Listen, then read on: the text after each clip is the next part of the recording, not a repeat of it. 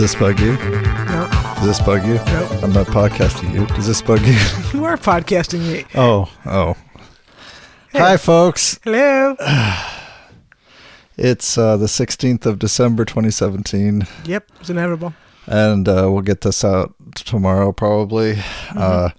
We've got a big show for you tonight. Woo! We prepped. Yeah, we did a little bit of prep.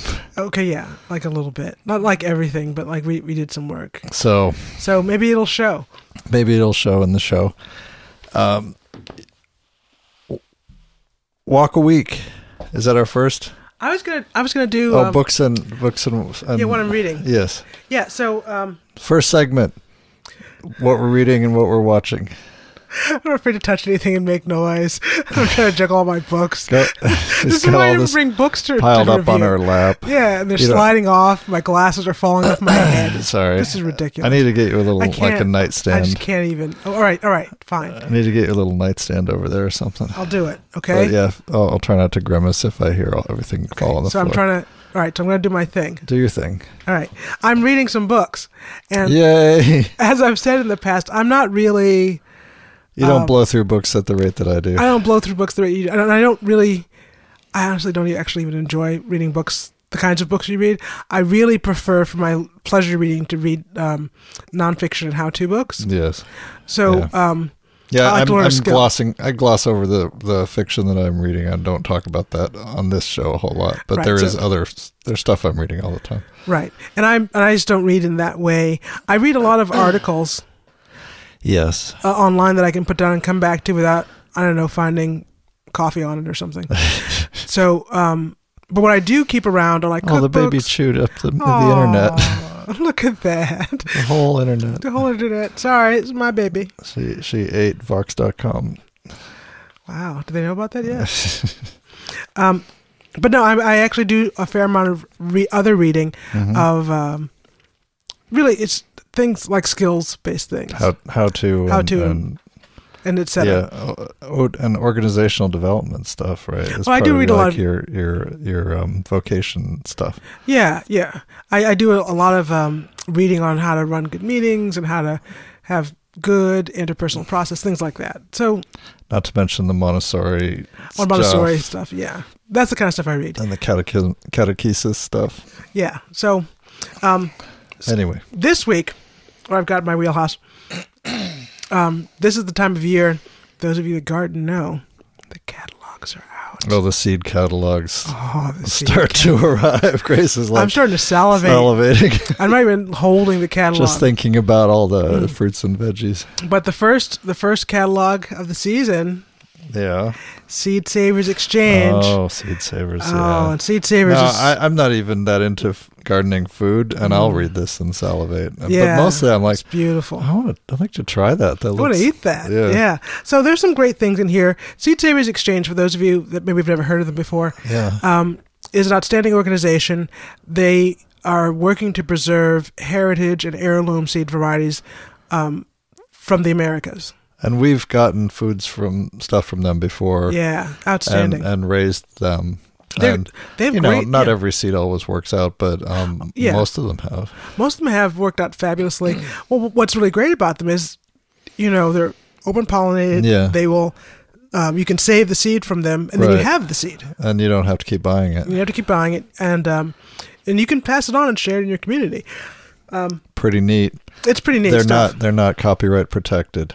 No, which is amazing when you think about that. Seeds not copyright protected. I'm like, who would copyright protect seeds? What kind of a person would do that? Not a person. Yeah. A stack of papers would do that, wouldn't it? Yeah. A psychopath with a bunch of rubber stamps on it. Yeah. So it's not just food. They also have flowers, pollinators. They have some herbs and seed mixes. And let's see, what was I? You're going to point out a couple of highlights. Where was I salivating the most, actually? Did we get our little, not gooseberries, what were they called from there? Yes. They're... ground cherries? Ground cherries. We got our ground cherries from there. They have some seedlings they sell. And if you order them in time, they'll send you straight up seedlings, and you can just plant them on the ground. Cool. Yeah. So, what did they have? Oh, they've got some great melons. Oh, yeah? Some really amazing melons. You've got pretty amazing melons yourself. Hey. This is a family show. Oh, sorry. Charente, that's my favorite French melon. And actually, a lot of squashes that we enjoy here in the United States were cultivated widely in France to the point where they became, more than you might expect from a pumpkin or a melon. We still have leftover from pre-Thanksgiving. We have a giant French pumpkin sitting in our family room. Yeah. What's the name of that? Musqué de Provence. Musqué de Provence, yeah. And it's this bright orange, really thick walled pumpkin. Yeah, lots of pumpkin meat. And you can roast it and slice it all up. You can freeze it, and then we have twice now taken just that pumpkin and blended it up with like some spices and a bit of nice milk. Chicken broth or cream. Broth. Yeah, and it's absolutely fantastic, creamy pumpkin soup. Yeah. Really delicious. It's a meal by itself. Our Thanksgiving guest just ate that up. They're like, whoa. More of that. Yeah. 2 kinds of ground cherries this year. And, the greens. They have an amazing selection of greens. Not just the other greens are arugula, sylvetta, endive, but they've got like 4 or 5 kinds of romaine. And they've got about a dozen kinds of loose leaf, and then another dozen types of butterhead. Butterhead? Yep. And then that's a lettuce, right? Yeah, butterhead lettuce. Okay. And then like these, they're more similar to iceberg. They form heads. Several kinds of. Iceberg lettuce gets a bad reputation, but for some dishes like a wedge salad, there's nothing tastier. Nothing else. There's nothing else. A little bacon and blue cheese. It's delicious. It's perfect. A dozen kinds of cucumber. Oh, yeah. Oh, and my favorite, I really want to try this year. I want to try the black Aztec corn. Really? Yeah, I think, is that the one? Oh, yeah. That makes a cornmeal. And there's another dark corn. Oh, you want to grind it? Yeah, I want to grind it. Oh, yeah. Makes cornmeal. Podrick did that. Our friend in Saginaw, Podrick, grew this red corn. Yes. It's a red flint corn. It's an Italian variety. Red flint corn and ground it. It's amazing. And what did we make out of that? Muffins or something? Oh, we made muffins. We made corn pudding. It was so good. So good. Yeah. I think the only things I did not make was tortillas. The thing is, if you take like this corn and grind it fresh, the difference in flavor between this fresh cornmeal and stuff that you'd have in a bin or off a shelf or from a warehouse is just night and day. Night and day. Orders of magnitude different. It's so sweet and nice tasting. Nutty and just nutty, several layers of flavor. Creamy. Yeah. And then there's also blue jade. It's actually a sweet corn. You can grow it in containers. It's blue? Mm-hmm. A blue sweet corn. So I want to try those 2 this year. The kids will be like, whoa. I'm not eating that. And then we'll have a few that are like, oh, more of that. Yeah. Corn, I'm eating it. Okay. So we're gonna try and do what we can to go in on a good garden project for 2018. Yeah, that's the plan. Because we didn't really get much done in 2017 with our new backyard. When we still have lots of things hanging over our head to unwind and figure out and manage. Doing what we can. Oh, they also have a. I'm sure you guys have heard of Moon and Stars watermelon. Everyone's heard of that, right? They have yellow. Well, I have, but I don't know if everyone has. It's a small watermelon that's patterned with like different colored splashes of yellow. Yeah, in the shape of a moon or little stars, right? Yeah. And characteristically, they have one big splash. You have to harvest them by the light of the full moon, or else they're poisonous. Not actually true. But no, they have 2 varieties. They have the red flash and the yellow flashed moon and stars. Oh, cool. Really nice. Okay, so that's Seed Savers. Small watermelon are much tastier than these enormous, cracked stunt watermelon. A stunt is the word. Yeah, like how big can you grow it? How big can you go? So that's Seed Savers. Highly recommended. Yeah, we'll put a link in. Yeah, we've gotten some amazing. So if you're getting feeling like you don't know what we're up to with the garden project, go back and listen to Conversation 10. From a couple of years ago where we did a tour, like a walking audio tour of our gardens. Yeah, and that's a good starting point for where we're going to try and go here. We're going to try and get back to that, and then eventually beyond that, but yeah, well, that was kind of the zone. I mean, actually, we were getting there. We were just finally getting into like, hey, we have fresh produce all summer long. That was amazing. That was a great garden year. But even last year, though, we're moving and everything's crazy and et cetera, et cetera. I was harvesting from that garden. It still was producing a little food for us. Yeah. The various things that would reseed, and I never had to water. It was key. Yeah. Yeah. Otherwise, I've gotten 3 books recently. Rip It, The Sweater Chop Shop, and Sweater Surgery. Grace is opening a sweater clinic. Or something like that for your poor, sad, tired, and humble sweaters. So what's the idea of Rip It? You take clothes and rip them apart? Yeah, rip them apart and remake them into new things. Really? Yeah. So like stuff, it's out of style or something, you can restyle it and reimagine it. Or maybe it's torn or stained, or you can repair it. Does it look like a quilt after that? Or it could. Actually, a lot of what her examples are... Turn T-shirts into bras and like pants into underwear. Well, a lot of... Veronica was pointing this out. A lot of the Rip It one that's mostly sewing is leans like these punk and these really revealing sexy styles. And you're not into that. We're not into that. I'm not into that.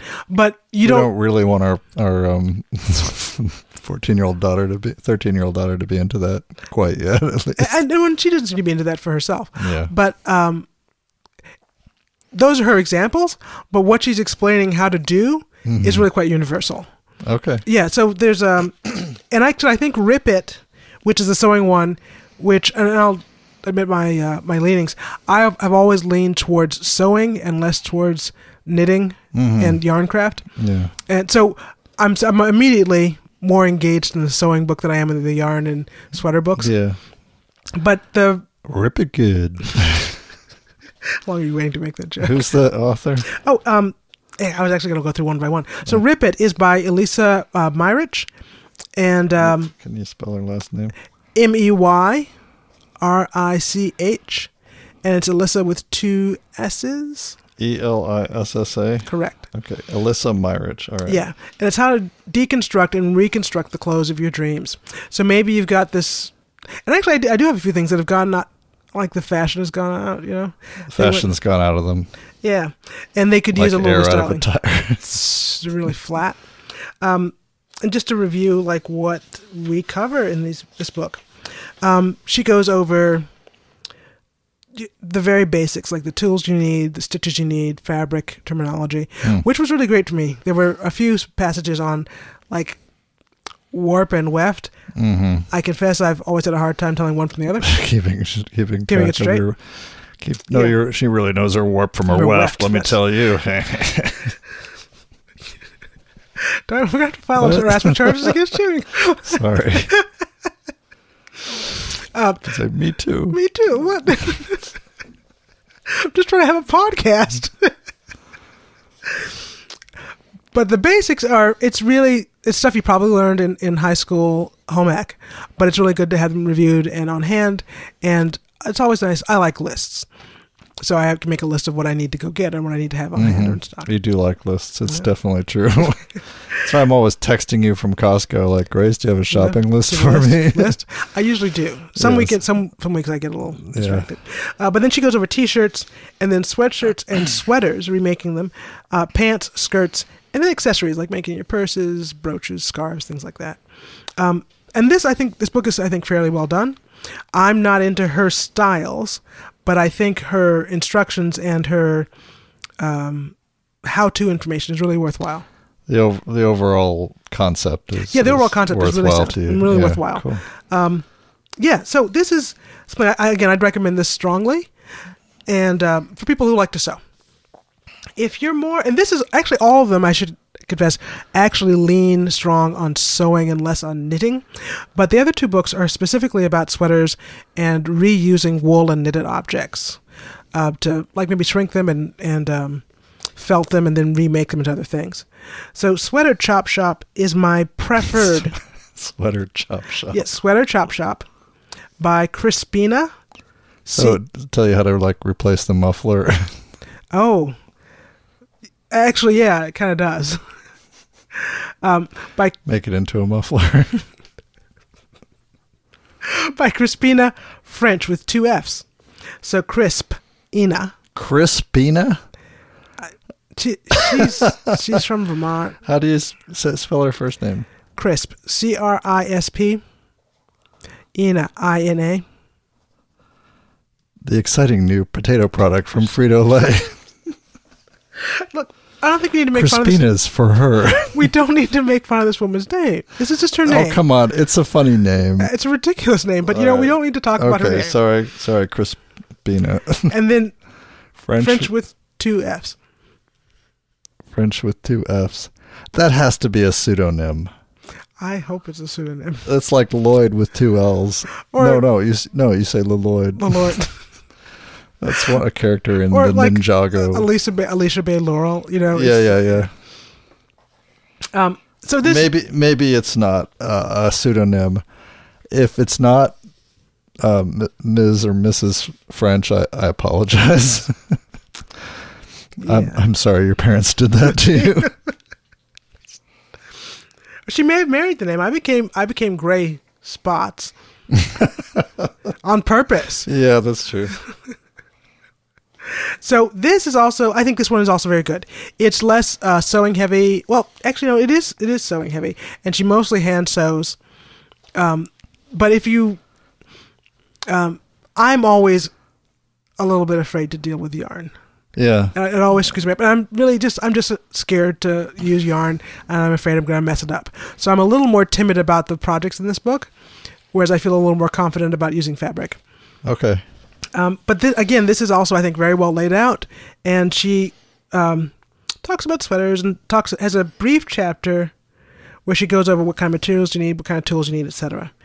But then of the methodology, like how to teach you to do things, I like the way she has this laid out for teaching someone to do something. Mm-hmm. Best of all 3 books.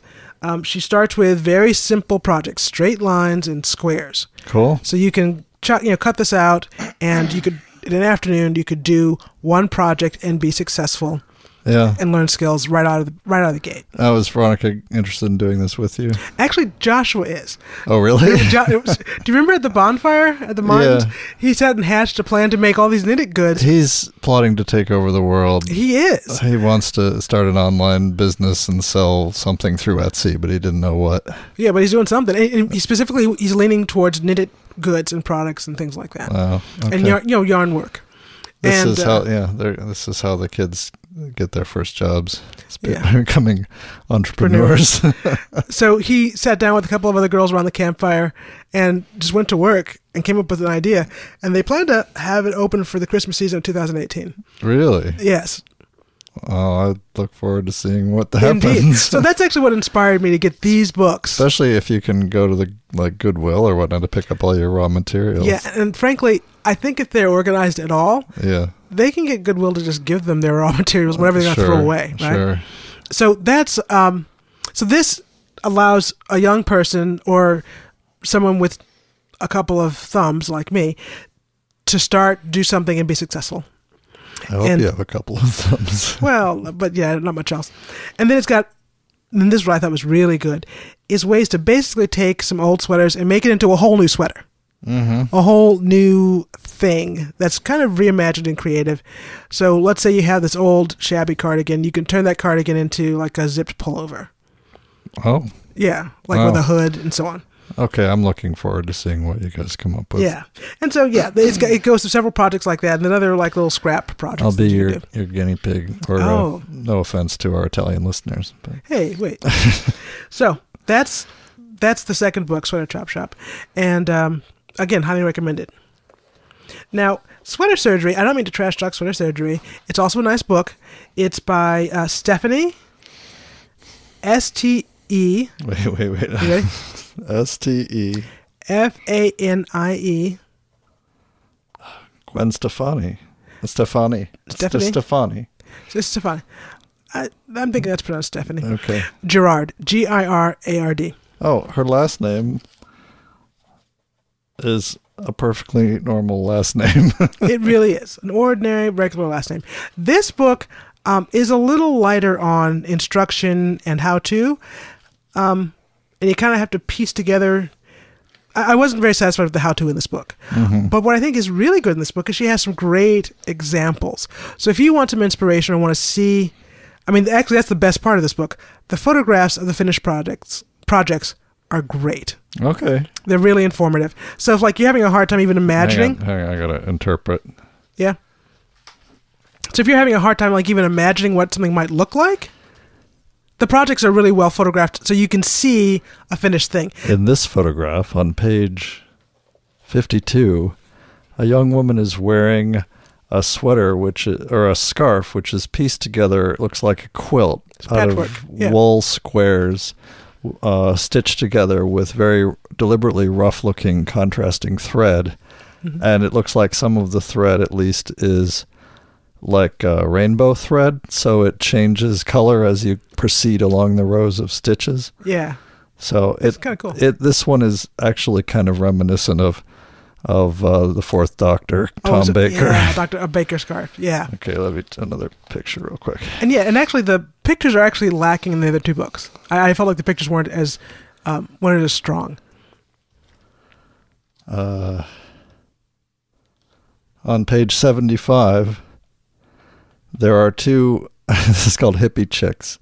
Yes. There are two adorable little stuffed birds that look like they're made out of wool sweater fabric with little beaks stuck on them and wings. They're like little sausages. They're pretty cute. I mean, if you like the kind of thing. Bright colors. There's also, on the next page, there are two stuffed animals called Woolly Minky and Woolly Piggy. So I guess so the neat thing about this is that this is really just a jumping off point for your own ideas. For your own ideas and so whatever fabrics you have, I mean, the thing that makes them charming is that nothing about them matches. Right. So whatever you have on hand, you could come up with something. So here's some pillows, here's some placemats, here's some a laptop cozy. Yeah, I thought that was how contemporary. Sweater with sassy new sleeves. Yeah. An awesome embroidered bag. I know kids love that kind of thing. Bags. Yeah. Okay, cool. Very pretty pictures. You're right. The pictures are fantastic. Yeah, and that's really, if you're like kind of looking for inspiration, I think this book is really good for that. So that's what I'm working on right now and reading through, and we'll see what projects turn into what for Josh's little venture. We hope to have a walkthrough of what's going on in the garden. If we manage to continue into 2018 properly, we would like to have maybe a periodic update of what we're getting out of the garden. Maybe we that could be cool. Post some pictures. Mm-hmm. Anyway, so that's the reading and watching. Oh, I do have a little bit for watching. Yeah. So we are watching a TV show. I don't even have to say what it is. This is a show that I watched back in the day. As what was I? I was 13, I think, or 12 or 13, depending on when in the year these episodes ran. Mm-hmm. And I actually gave up on it because of how unbelievably stupid it was. At 13. But I've always... So I never finished this show. I never finished the episodes of this show. Yeah. The show is like a spin-off, follow-up to the original Battlestar Galactica. Yep. Called Galactica 1980. In the future. In this show, the fleet from Battlestar Galactica finds Earth. Yep. And things really go downhill from there. It's bad. You don't need to watch. It's just... Oh, it's funny though. Okay. Yeah, it's true. It has its moments. The thing is, it's not... It's actually full of deliberate parody. Yes. But it's like they decided, their idea was they would have a heavy dramatic space opera show with a big plot arc, and they would leaven it with like little bits of parody. Right. But it doesn't really work that way. Well, they were too timid with the parody. Too timid with the parody. And too self-something. Too self-important with the drama. Self-serious with the drama. Yeah. So the drama is stupid. The drama is really stupid. It's funny in places, but so like, in other words, it's so stupid it's actually funny. But the parody bits are funnier. The parody bits are funnier, and then they could be really funny. They can have great comedic punch. Yeah. If they went ahead with it, just right. let themselves go. But with to it. me, it's almost what's fun about it. Actually, is sitting there watching this like slice of literally 1980, which was at this point almost 40 years ago. Yeah. And just looking at the cars, the outfits, the phones, the conversation styles, what's on TV, what It's people like a are time eating capsule. in diners, it's kind of amazing to see.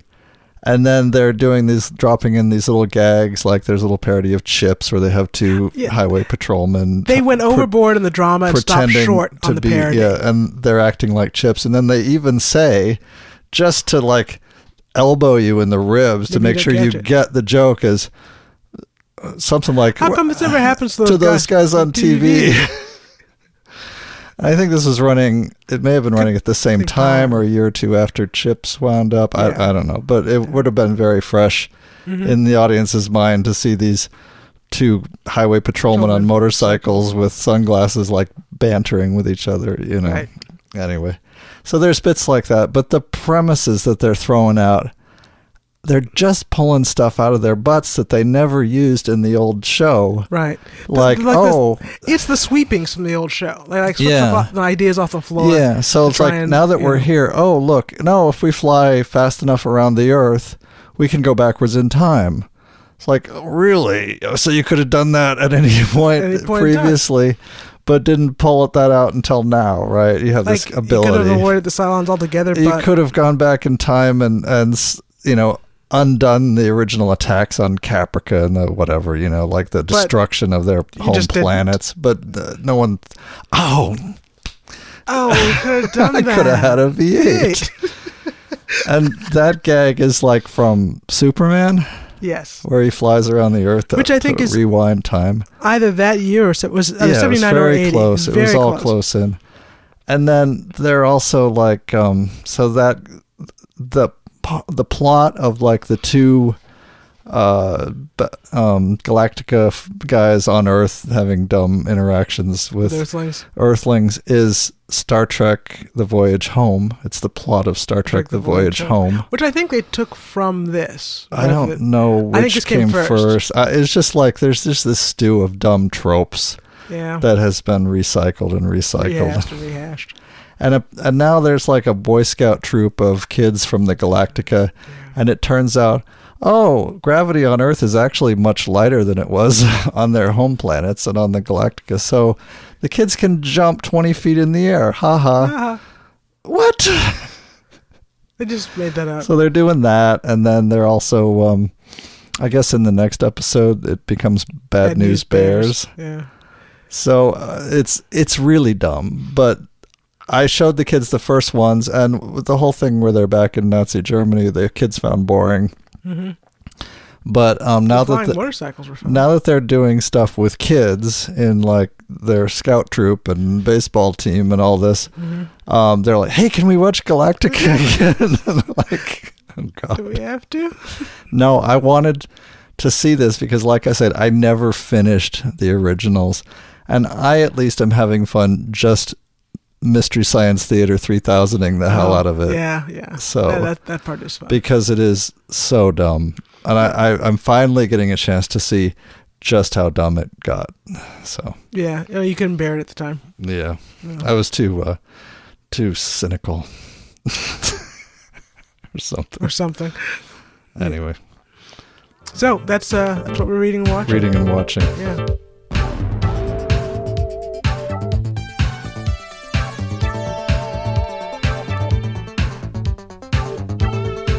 Okay. What's next? Oh, our walk a week. We took a walk last week. We took a walk last week. It was short. We did take a walk. Yep. I thought it was really good. It was good. Tell us. So we went to downtown Ypsilanti. Like it ended up being like nightfall before we could get our act together. We were going to mass, and it was literally the last mass in the county. Last mass in the county. This is all you got. This is what we got. So we went to downtown Ypsi. Oh, there's one more that's later.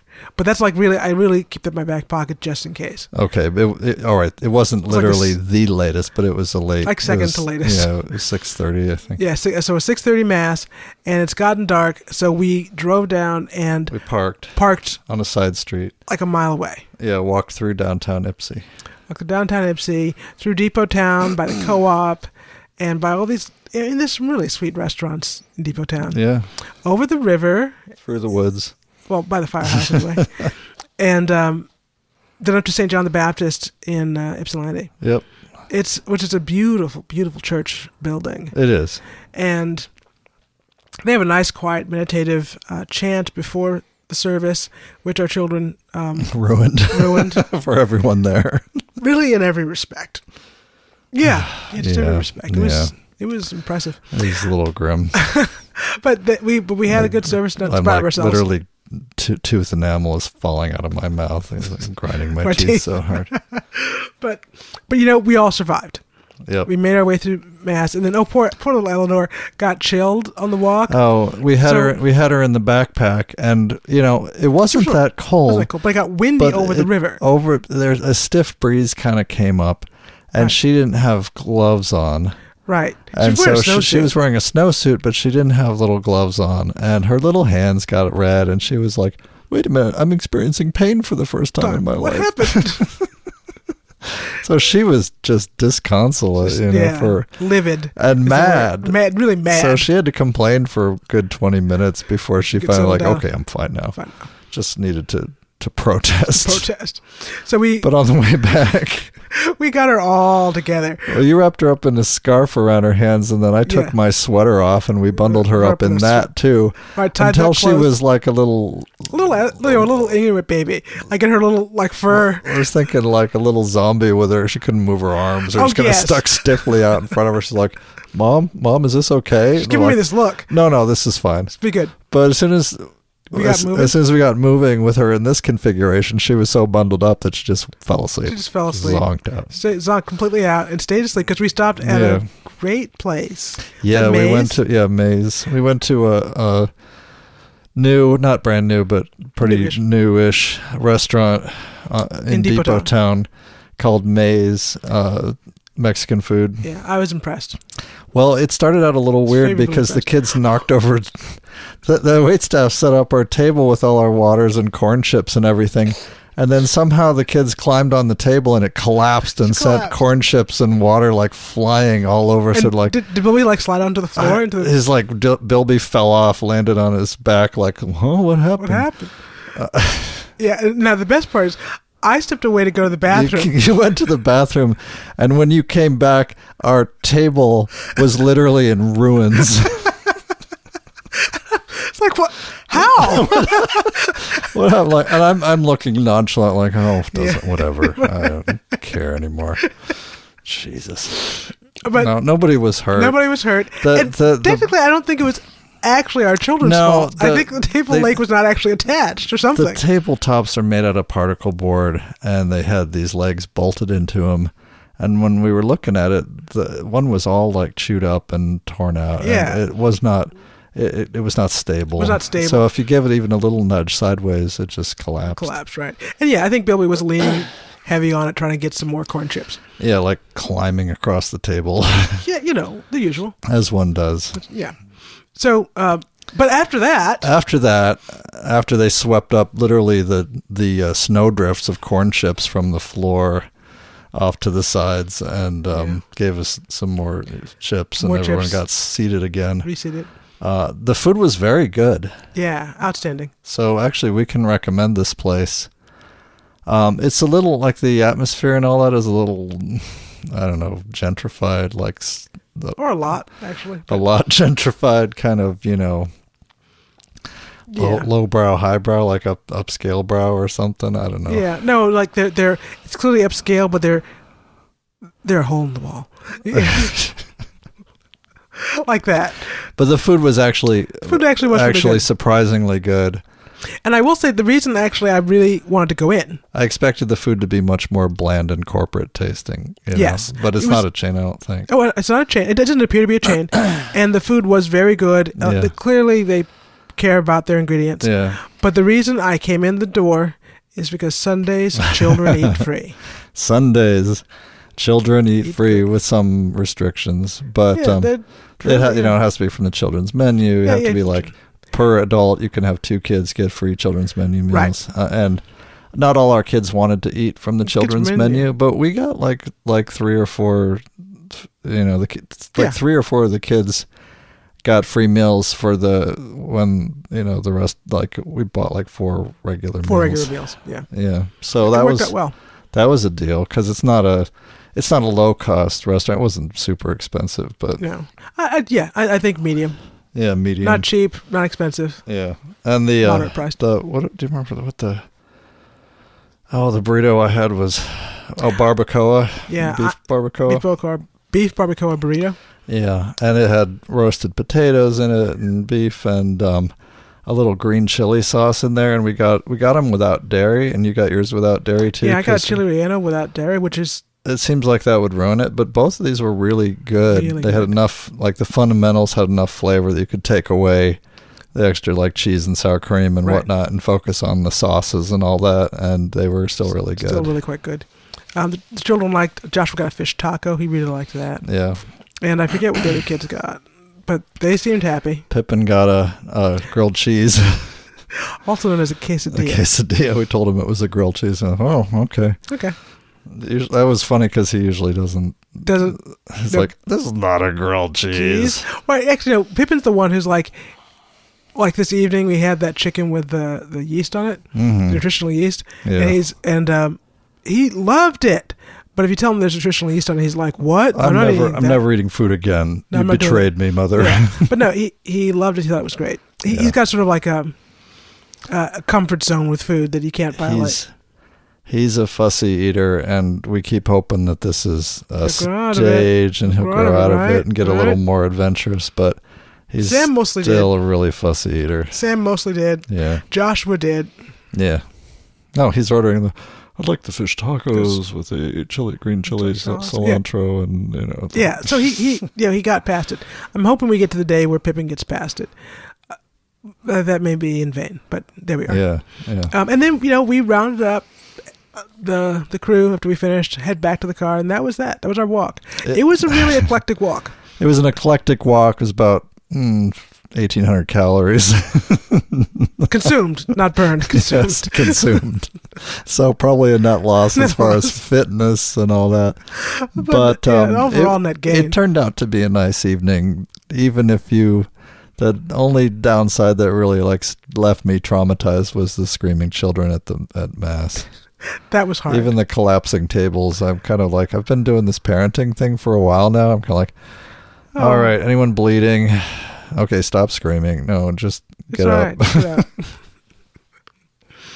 Right. Yeah. So it was. What did I say? We were driving home.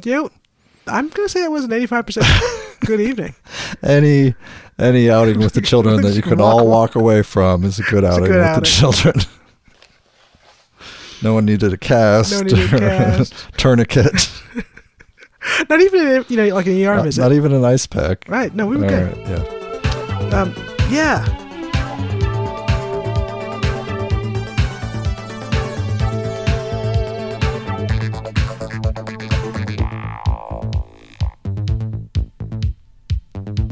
Now we've got a few. We have 3 topics. Yeah, three topics. Yeah, go ahead. You had a nice way to. A nice way to put them. Yeah. Social Security. Yep. Sartre. Yep. Self-care. Yeah, I'm gonna go with it. Let's do it. Okay, that order. Yeah, we can start. We can do that order. Okay. The Social Security topic is me basically getting fed up with the stuff I'm reading online, on Twitter particularly. Yeah. And here's what I'll say what it is, and then say what I agree with and what I disagree with, and why I think it's important. Yeah. To make this distinction. Sorry, I'm cheering you on. Yeah. Yeah. Okay, these are people I'm quoting from Twitter and various headlines. Here's a headline. Republicans are going after Social Security, Medicare, Medicaid, and ACA because the GOP believes they are, quote, entitlements, unquote. And then I see responses like, let's be clear, Medicaid, Medicare, and Social Security are social contributions and investment programs. Americans directly invest in Medicare and Social Security. See another tweet. Social Security and Medicare are not entitlements, but earned benefits. Entitlements is a Republican way of framing this issue negatively, and NPR shouldn't fall for it. It's a response to an NPR story, right? Mm-hmm. And another one. Social Security and Medicare are not entitlements. We pay into them. Okay, and you see a lot of this, especially framed in the wording like, I paid Social Security my whole life, and now it's time for me to get that money back. It's mine. It's mine. Okay, now here's my point. Yes, let's hear your point, Paul. Social Security, I'm talking mostly about Social Security, but also about the other programs. Yes. Okay, so I'm just going to say Social Security. It is an entitlement. Yes. It is not a pension plan. Yes. And that's a good thing. Yes. And that's what makes the program a radical piece of socialist social engineering and why we should defend it. As an entitlement. When you talk about it as if it was a pension plan and a system by which you basically invest your own money and then in retirement you get your own money back, that is a lie. And it also makes it special. It makes it not special, not radical, and easy to say, well, why don't we just put all that money in Wall Street because they could get a better return. A return for your money. For your money. And that's the angle that the Republicans are pushing. That's the angle. So when you say Social Security is not an entitlement, Social Security is a pension scheme, Social Security is my money, you're playing into the hands of the people who are trying to privatize the program. Yes. It's a rhetorical game. Yes. It's a rhetorical game. And we appear to be losing? We are losing. Because I see so many people who don't actually seem to know how the program is structured and funded and how the benefits work. Yes. So I'm gonna unpack this a little bit here. Yeah, go for it. So we should oppose Republican attacks on Social Security.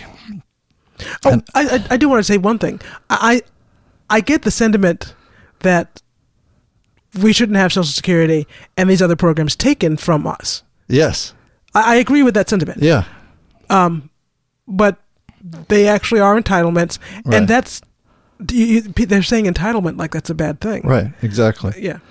We should support these programs because they work and because we deserve them. Yeah. Not because we have earned them necessarily. It's not about earning it. So let's make sure we use accurate language to talk about these programs and don't spread misunderstandings that actually demean and diminish the programs and make them easier to destroy. Let's talk about them accurately so we don't forget that these programs are actually socialist programs and that's why they work. Yeah. Let's not divide people with the framing that certain people are entitled to these entitlement programs because they paid into them. That's not how they work. That's not how they work. And that's a lie about our value. It is a little bit how they work, but I'll unpack that. Okay. Social Security is not a retirement fund that you personally pay money into and from which you personally get back the money you paid into it. Right. Nope. It's not this. It was never set up this way. And if you frame it or think about it this way, you're softening people up to treat it like a 401k. Right. And then you can privatize it. There actually was a Supreme Court case, if you don't believe me, Fleming v. Nestor, 1960. Mm-hmm. And part of the text of that result, no one has a, quote, accrued property right to benefits from Social Security. Right. Now, the context was the U.S. was expelling a foreign national who was a member of the Communist Party. And he was suing because he's paid into Social Security for many years. And I wasn't going to get anything. Right. So that's a terrible context. Yeah. Right. But the decision was correct. And the case said the non-contractual interest in their decision of an employee covered by the act cannot be soundly analogized to that of the holder of an annuity whose right to benefits are based on his contractual premium payments. Right, because that's not what he was doing. He was not paying into his own... Right, his own retirement account. FICA is not a system where employees pay into their own retirement fund. Employers actually split the tax burden, right? Mm-hmm. But people don't talk about how they should get half that money back. No. Right. It's actually a regressive tax that unduly burdens self-employed people. Yep. And does not fairly collect from high earners. But those are side issues. The main point is not a simple payment scheme. You don't pay into your program in advance. Instead, Social Security, as we usually think about it, is mostly a payment scheme where current workers and their employers pay money into the system while current beneficiaries collect payments out of the system. Right.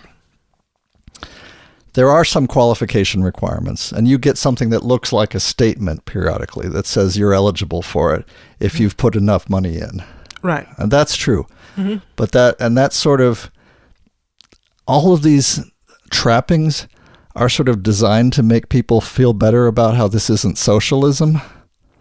Right. It's sort of straight up socialism. But go on. It's like the only thing we do that's straight up socialism. But go on. Yeah. If this was true, it's not straight up, but I'll get to that. If this was true, we would not have a system that could immediately begin supporting people when it went into effect. Right. You'd have to wait. Now, this is people may not know this happened historically. And this is the part that I mean is straight up socialism, is that people started getting benefits right away when they hadn't paid anything in. The first monthly payment was issued on January 31st, 1940 to Ida Mae Fuller of Ludlow, Vermont. In 1937, 38, and 39, she paid a total of $24.75. Just let that sink in for a moment. Mm-hmm. 3 years' time. Into the Social Security system. Or per year, I don't know. Mm-hmm. Her first check was for $22.54. Woohoo! After her second check, actually that was the total over 3 years. Yeah. After her second check, Fuller already had received more than she contributed over the 3-year period. Yeah. She ultimately, this woman, reached her 100th birthday.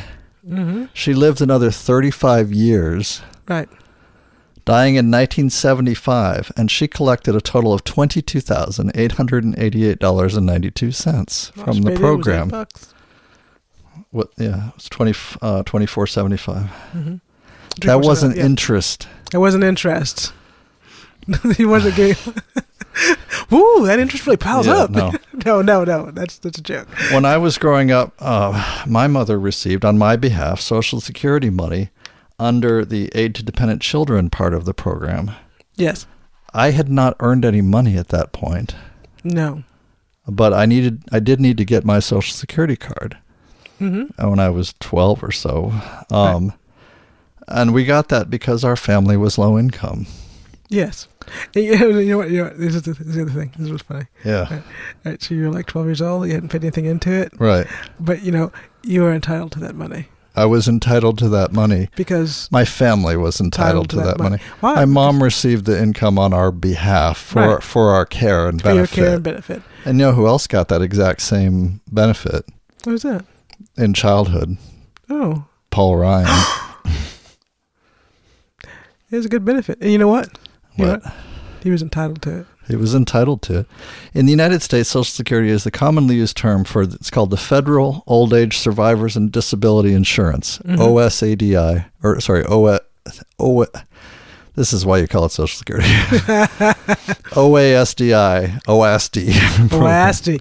Yeah, no, Social Security. The original Social Security Act was signed into law by President Roosevelt in 1935. This is from Wikipedia. And, well, that's not a good source. And the current version of the Act, as amended, encompasses several social welfare and social insurance programs. Right. My Note, originally considered an insurance program, designed to insure people against impoverishment due to circumstances, including living into old age without sufficient assets or income to avoid impoverishment. Yeah. And of course, at that time, not quite so many people lived into old age after they were... After age 65. But yeah, it happened. It did happen. Mm-hmm. And it happened early on in the system. Oh, I might want to make an interjection here about insurance. Yeah. I say this often, and people always give me this look like, yeah, she's always been off her rocker. But insurance, right? I know it's part of the fire industry. Yeah. But independent of that, it is fundamentally a social good. Is it legal to scream theater in a crowded... Never mind. Stop. Go on. It's a social good. It's inherently spreading risk amongst a group. That's what insurance does. That's what insurance does. Especially health insurance, but all insurance. Really. All insurance spreads risk. And actually, this is the reason I've always said that health insurance is a bit of a scam. Mm-hmm. Because if you know you're going to go to the doctor, that's not a risk. Yes. That's a planned expense. What you want to socialize is the risk. Yes. So the things that you don't expect to happen, the things that you don't anticipate having to pay for, that's what needs to be socialized and spread over a large group. Sure. You know what? If more of us had a reasonable income, I think I would be down with making our universal health care entirely about expenses over and above like some basic floor or basic ceiling of... They're like, you're going to spend this much on healthcare in a given year. Yeah, but we have so many people now who are very low income and vulnerable that it can't be that. No, we can't function that way. Or too many people just die. Yeah. So that's just an interjection about how insurance is socialization of risk. Yes. It's socialized risk. That's all insurance really is. Yes. And it doesn't actually make sense for someone to profit off that. No. So carry on. Okay. So anyway, it is true there is a trust fund. Yep. Trust fund was designed to smooth out the amount of money available for paying out to current recipients when demographics change. Right. And in essence, as the rhinoceros moves through the python, yes, the boomers move through their years. They saw this coming a long way off. Said, yeah, I mean, anyone could see this coming. Right, and knew that there was going to be a shortfall in current receipts versus outflows. Right. And so established a trust fund. To smooth that over. In other words, when there was a lot of money coming in, they put some of that aside. Right. For when there wouldn't be as much money coming in because of demographic shifts. Now, the trust fund is not cash. It's not invested exactly. Nope. It's a series of non-marketable U.S. Treasury securities held by the Social Security Administration. Correct. It is by law backed by the full faith and credit of the U.S. government. A number of years ago during the George W. Bush administration, he was disparaging this. He did some kind of a stunt on camera where he went into office and said, there's no money here, opened up a drawer and was pulling out like these securities statements or these government bonds that are what the trust fund is, and saying, this isn't money, this is just a useless piece of paper. And he was... a secret for you. Jesus Christ. He was disparaging the full faith and credit of the United States government. That was actually an act of treason. To be doing that. To do that, yeah. To be saying that the bondholders of this paper, this government bond, government security, right? Not bond, I guess, has no value. Don't have something of value. Right. That's a poisonous and deadly meme to be spreading about our country because, like you say, because that's what money is. Yeah, that's what money is. That's what money is. Right. So, it's in a different form. Yeah. But it's essentially what money is. So, implications. Social Security was actually a socialist program. It was designed to mimic at a national level the kind of support that traditional families provided for their elders in old age. Right. That everyone who was working would support the people who could no longer work. This traditional support had nothing to do with investing anyone's income in Wall Street. No. It was not a pension program. Right. And let's be clear, you didn't have to earn it. Most people did not invest money up until recently. Right. So this wasn't something like because of your virtue, because of something you did. No, it's what you got by being an elder in this community, by being a person. Yeah. It involved current earners assisting their elders and other dependents, not just elders, right, by providing for their needs, including housing, food, and medicine. Yep. So Why Social Security? Well, because it was created and implemented at a time when the financialization of the economy and the subsequent bubble and collapse of that financialized economy, fire industry, collapsed, made it so that families, lots of families, had suddenly lost the ability to meet the needs of their elders and dependents in a large swath of the population. Right. About 25% of the population. That's why. And again, as you mentioned before when talking about Sanders' ideas, this was literally the least they could do to keep people from burning the cities, from rioting, from burning government buildings, to the ground. From pulling out the guillotines and going to the barricades because they were starving. Right. The very least. Rampant capitalism had destroyed the family system. And so after the Great Depression, socialist initiatives were put in place to try and keep people alive and meet their minimal needs, again, as we said, to prevent people from feeling that the system had lost all moral legitimacy. Right. Yeah. So, which, just to be clear, it has. But moving on. There are some publications that are... this happens every few years, right? I've heard this before. I've had these arguments before and made them with people before. Right. Usually conservatives who really believe that somehow that when they pay into Social Security, that it's their money, that it's gone into a fund that has their name on it, that it's accruing interest somewhere in cash, and they're going to get that money back and no other, Right. They literally seem to believe that. And I have this argument every few years saying, that's not how the program's structured, and that's why we can't. But now we're having those conversations with liberals. And some leftists. It's like this ignorance is continuing to spread. Yeah, no. But here we're going to put a stop to it. Stops here. Yeah. So some people are writing well about this. So The Atlantic had a piece, and I'll link to the piece. I'm quoting, even before the newly minted GOP tax plan passed the Senate, adding a whopping $1.5 trillion to the national debt in order to give away the store to corporations and the wealthiest Americans, these lawmakers were already, quote, discovering, unquote, that their own profligacy requires bringing down the deficit by, you guessed it, cutting entitlements. Folks, this happens every few years. Every years. Right. Come on. Speaker Paul Ryan announced, quote, we're going to have to get back next year at entitlement reform, which is how you tackle the debt and the deficit. That's a lie. It is. It's a big lie. And if it's who's the big lie theory? You repeat it over and over again. People start to believe it. Yeah. Is that Goebbels? I want to say it's Goebbels, but you can't believe everything you read on the internet. Yeah, and we're not going full. Not going full Godwin. But no, what I liked, the one I really like to quote is Mark Twain.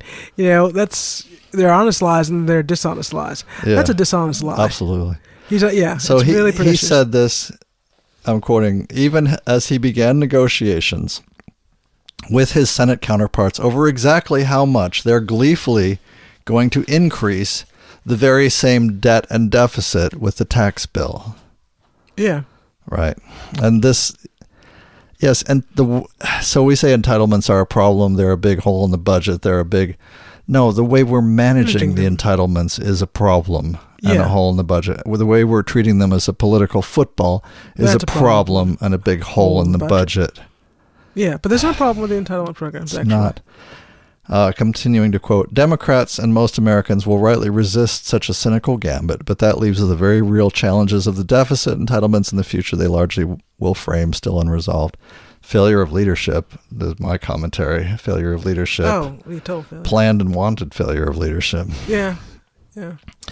And continuing to quote, the fundamental problem is that Social Security and Medicare were sold to the public on a fiction, and until Americans grapple with that, they're unlikely to achieve a consensus on fixing the programs. Wait, what fiction was it sold to? The fiction that they're investing their money. Who said that? I'll get there. Okay. I don't think FDR said that. If FDR's America was a place where it was dangerous to grow old, it was also a country unaccustomed and resistant to large-scale income transfer programs. Social Security, therefore, was designed to look like and sold as simply a government-administered pension program, not welfare in any way, shape, or form.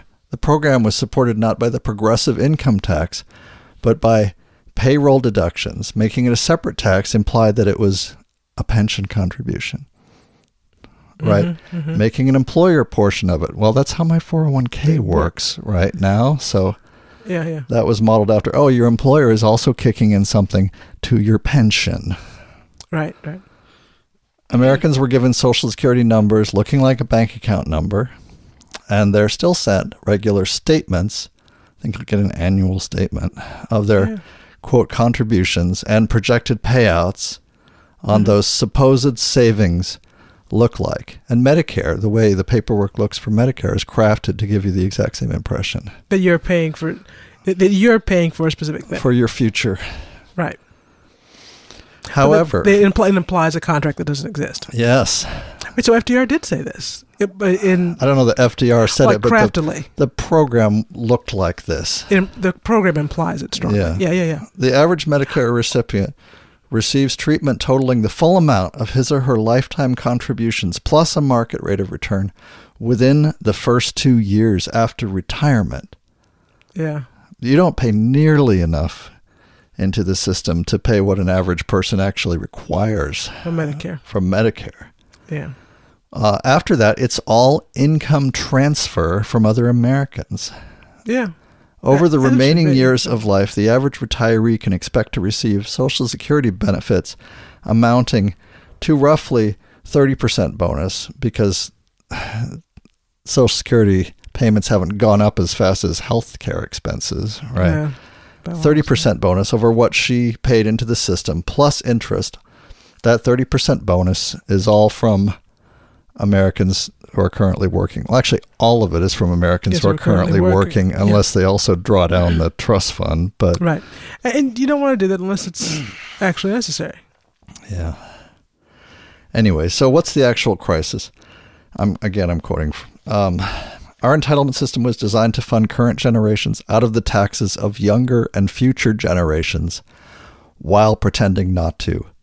Yes. This intergenerational compact not only made sense, but also worked when working Americans were largely in far better financial shape than senior citizens. Right. Right. So the people with jobs had more money than senior citizens. Right. Which is why the seniors needed help.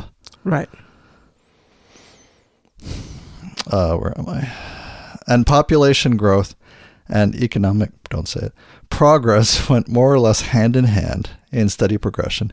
But not only is the elderly poverty rate no longer 50%, it was 50%, right? Now it's 10%. Mm-hmm. The wealthiest, highest income age cohort is now boomers nearing retirement. Yeah.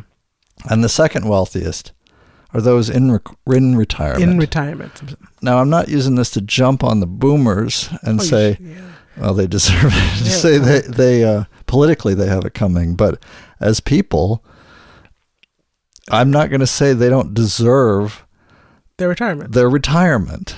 No. They don't deserve the assets they've received. The rest of us do too. Right.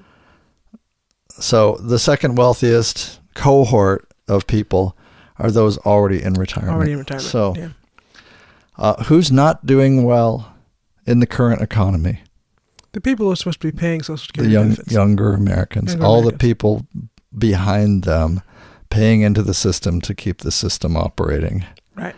It was not designed under the assumption that, by the way, income inequality is going to inflate in an absolutely insane and Demented. Unforeseen way. Right. And we're going to rebuild not only the Gilded Age, but we're going to go past that into the feudalism.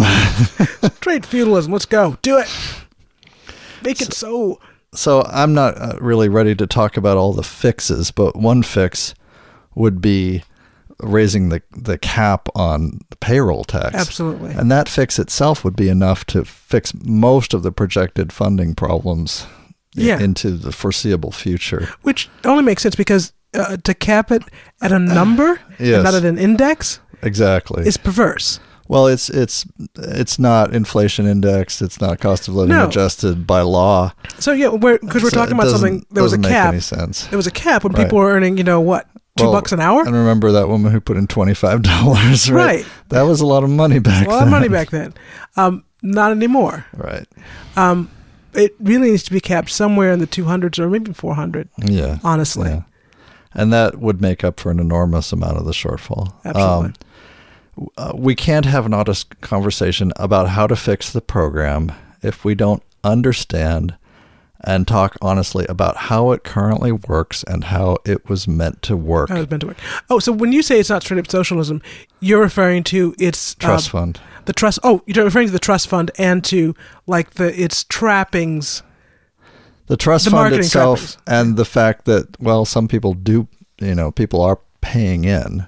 Right. And it depends on people paying in. Plus the trappings of it looks like a pension fund. It looks like a pension fund. Right. And there's also the trust fund. But people paying in. Right. That's the socialist program. That's a socialist program. Yeah.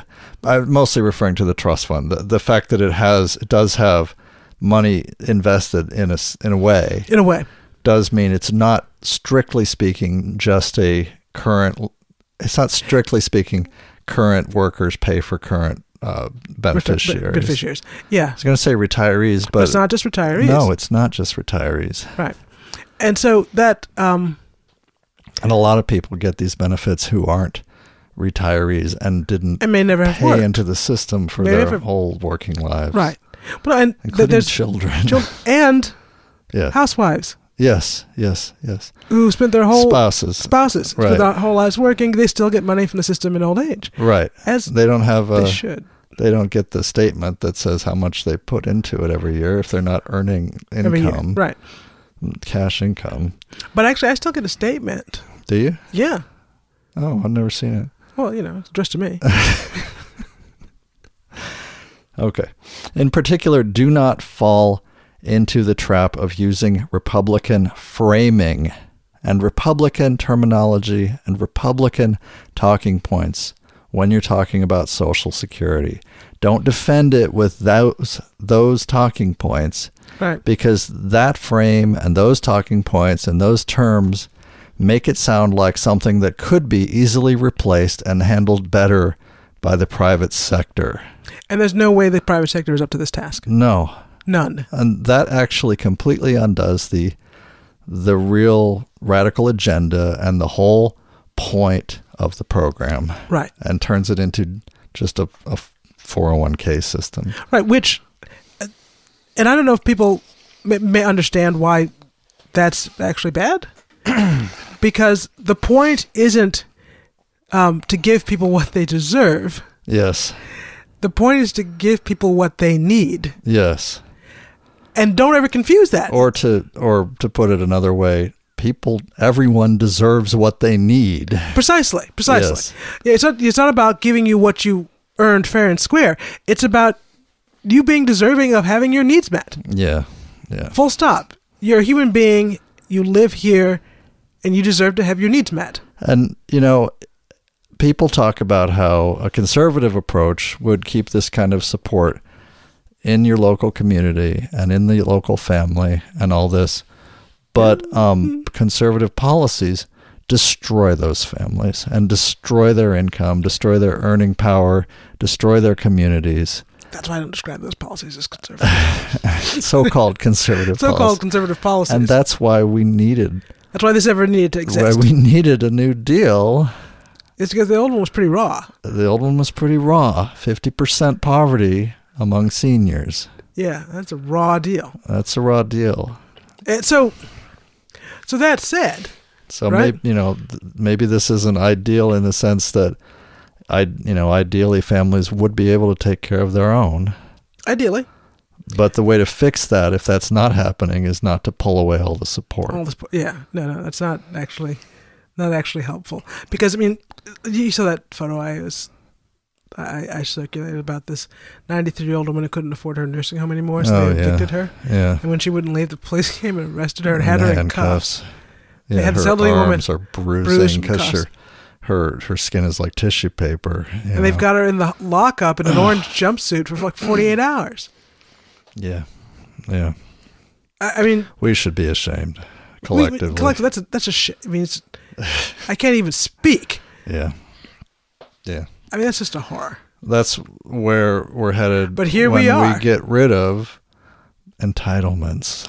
Because don't make the mistake and think that you aren't entitled to your basic dignity. Yet you aren't entitled to have your basic needs met. Especially the vulnerable. Especially. Young and old. But everyone. And now that's the thing. You can't ever start using entitlement like it's a dirty word. Right. It's not and also this whole, just keep in mind when we're talking about people earning money in their retirement to keep themselves alive. This is not a ceiling. This is just a floor. It's a floor. Yeah. Right. I mean, it's just so absurd. Yeah. But here we are. We're having this conversation. But okay. Yeah. So, but when you're talking about Social Security, please do watch your language. And I don't mean, Oh yeah, no. Curse all you need to. Curse all you need to, but be aware of how the program works and the right way to defend it, versus basically undermining it by making claims about it that aren't even true. I think this is the thing that I just to piggyback that. You don't need to pretend that it's not a socialist program. Yeah, yeah. I mean, you can, but pretending it's not a socialist program, that's only here's the thing. In 2017, undermines it. That attack doesn't work anymore. No, even among Trump voters, it doesn't work anymore. They're like, well, we've been suffering for a long time. Why don't we try a little socialist fairy dust and see what happens? I mean, it's fairy dust, right? I don't think like red baiting really is still a convincing.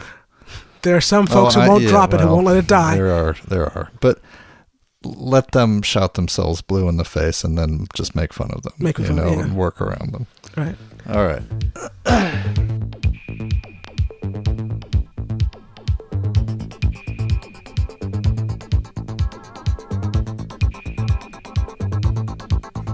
Next topic. Sartre? I didn't mean for this to be so epic. I thought it would go quicker, but we get to talking. So this is about an essay written by Jean-Paul Sartre. I can't pronounce it right. It's okay. We know what you're talking about. It's close enough. In 1973, called it's a good year. Elections, a Trap for Fools. And I started reading this in a collection of essays by Sartre, from New York Review of Books, called We Have This One Life to Live. Mm-hmm. And I was blown away. I've never read this essay. And I was just like looking at the title, like, oh, that seems interesting. And I started reading it. And I started reading bits of it out loud to you. And then I started going, whoa. Like, wait, read that again. Every few sentences I'd be like, whoa, I'd read it out loud to you. And then I'd back up and read it again. Like, okay, let's keep going. Right. And rarely has an essay about politics or society had such a galvanizing effect on me. Mm-hmm. And because I believe he was what he's done is write a kind of radical analysis of how electoral politics works. Yes, and worked in France in 1973. Mm-hmm. And it was, to call it incisive is an understatement. It like digs out the root, chops it up on a cutting board and spreads it out and lays it there for you and points at it and says, see? You're like, holy shit. I guess I do. Now, I should say, I'm not necessarily convinced that I fully understand all his points.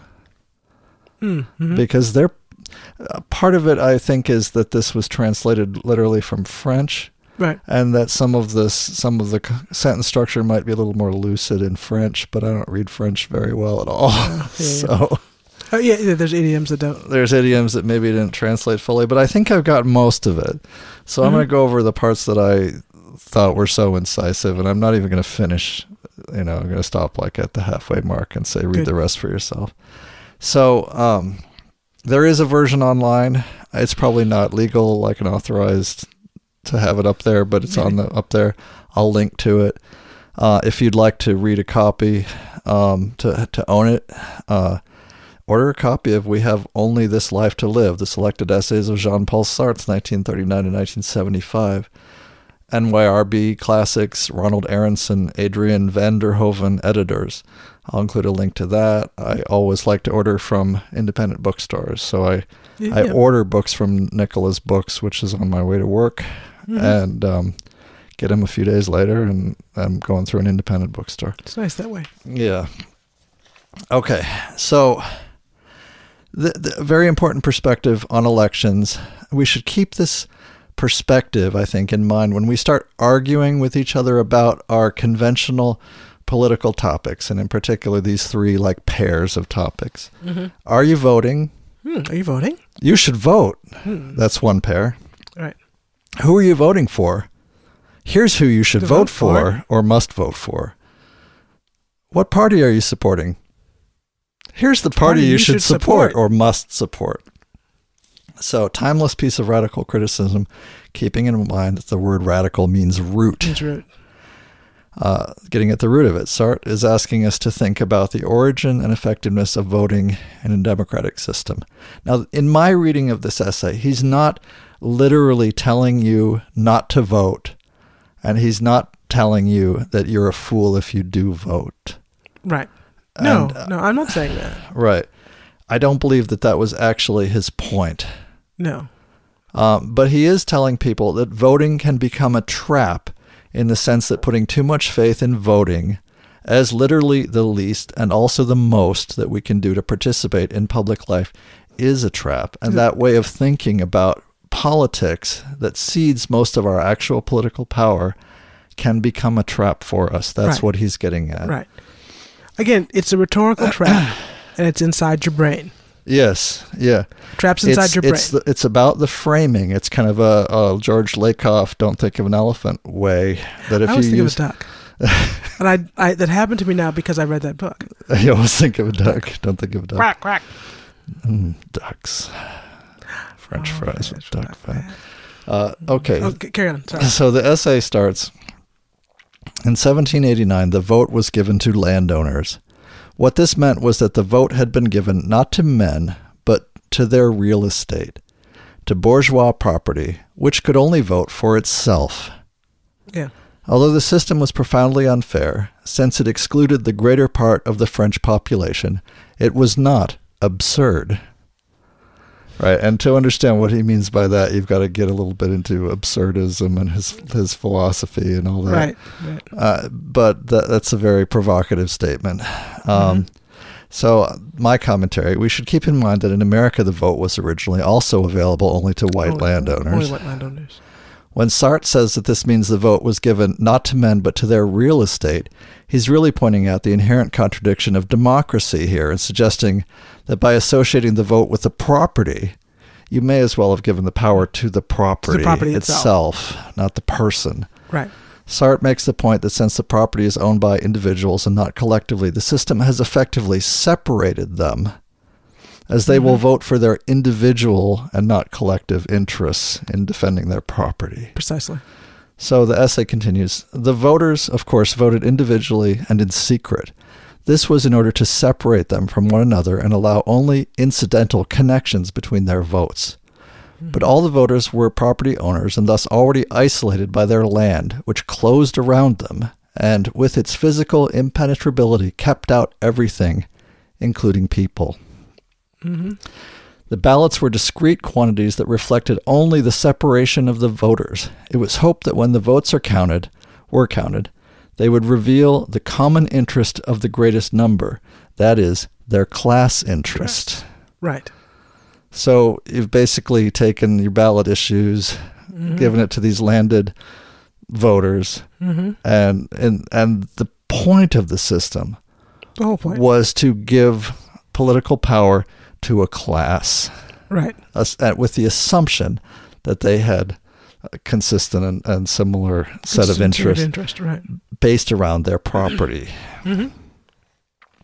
So the system was intentionally set up, that system, so that voters would naturally vote in solidarity with other voters in their class, while giving them no reason to vote in solidarity with people in other classes. Outside the class, right. They couldn't vote anheanyway. Right. So that might seem really obvious, but to me, sometimes really obvious things are hiding in plain sight, and they should be pointed out. And now here's the thing that I think this implies that, I'm not sure, I don't think Sartre spells this out. Yeah. That means the vote is a rubber stamp.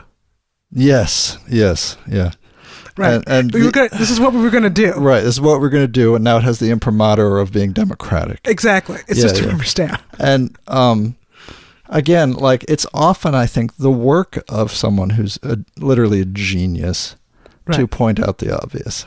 Right. You know, because it takes a lot of intelligence to peel the onion of everything that is a given in our society. But you're looking at it all the time and you never see it. And peel it down and say, here's the root. Right. And so this blew me away. Mm-hmm. He then goes on to talk about the Le Chapelier law. And I'd be lying if I said I understood much about this. I don't think it's that important to understanding the essay. But it sounds like it's was a law to discourage union organizing. Right. He writes that it, and I'm quoting again, prohibits any association of workers against their employers, thus passive citizens without property who had no access to indirect democracy. Right. And in other words, to the vote that the rich were using to elect their government. That's what he means by indirect. Were also denied permission. Hang on, I have to just flip pages. To form groups and exercise popular or direct democracy. Right. This could have been the only form of democracy. This would have been the only form of democracy appropriate to them, since they could not be separated from one another by their property. Right. So note here that Sartre's reading popular or direct democracy involves organizing and solidarity and is not about voting, which is indirect form of democracy, representative, right? That's the indirection. Mm-hmm. So continuing, 4 years later, when the convention replaced the landowners' vote by universal suffrage, it still did not choose to repeal the Le Chapelier law. Yeah, you still can't organize unions. Consequently, the workers, deprived once and for all of direct democracy, had to vote as landowners. Pretend they were landowners. Even though they owned nothing. They owned nothing. Popular rallies, which took place often, even though they were prohibited, became illegal, even as they remained legitimate. Right. And he's making another radical distinction here between it's against the law, legitimate exercise of power and democracy by the people and legal exercise of power and democracy. Right. So, not to make it sound too silly, but I'm reminded of a line from Monty Python and the Holy Grail, right? Strange women lying in ponds distributing swords is no basis for a system of government. Supreme executive power derives from a mandate from the masses, not from some farcical aquatic ceremony. All right. Yes. But no, this is an interesting thing, though. Yeah. So these people have no property, and yet they've got the vote, which only makes sense if you have property. So now, basically, to vote or to form an opinion to vote with, you have to pretend that you have property, or maybe one day will. Or one day will. You're a temporarily embarrassed millionaire. That's the origin of that perspective. That, I'm a temporarily embarrassed. So if I one day have access to property, then I still need to vote based on that future me whose interests I need to defend. Right. Rather than my actual neighbors. And I'm not allowed to organize with those people anyway. Or even your actual self. Your actual self. Who you actually are, what you're actually experiencing. So he goes deep into that a little later, but and I'll quote from that. I'm going to read some longish quotes here, and I'm sorry if it's running long, but here we are. Long quote. What voting actually is and does. When we go to vote tomorrow, remember this was 1973, we will once again be substituting legal power for legitimate power. The first, which seems precise and perfectly clear-cut, has the effect of separating the voters in the name of universal suffrage. This is like I keep throwing the book down with like, holy crap. The second is still embryonic, diffuse, unclear even to itself. At this point, it is indistinguishable from the vast libertarian and anti-hierarchical movement, which one encounters everywhere, but which is not at all organized yet. All the voters belong to very different groups, but to the ballot box they are not members of different groups, but citizens.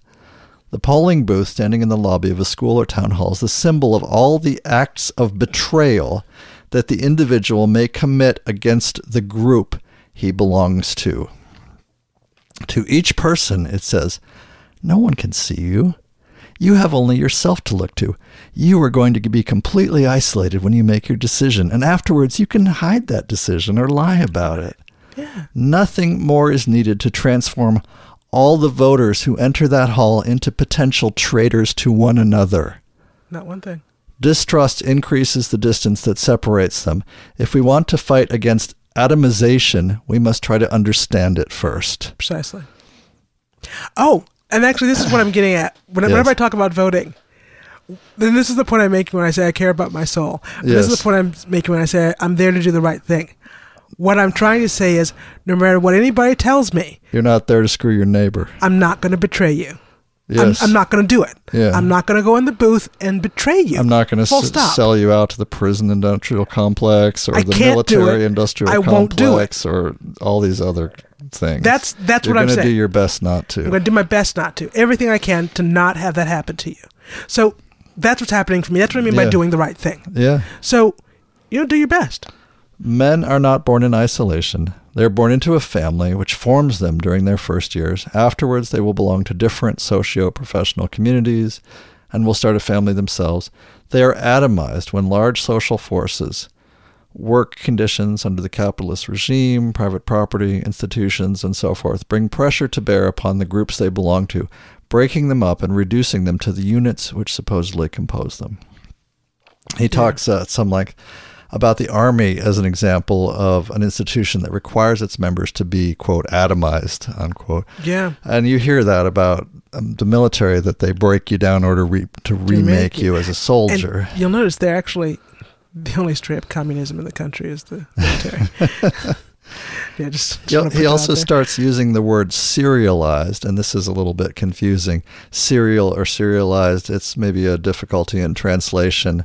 But what he means is that he's forcing, when you're serialized, you're forced to be treated and handled as one at a time. Oh, right.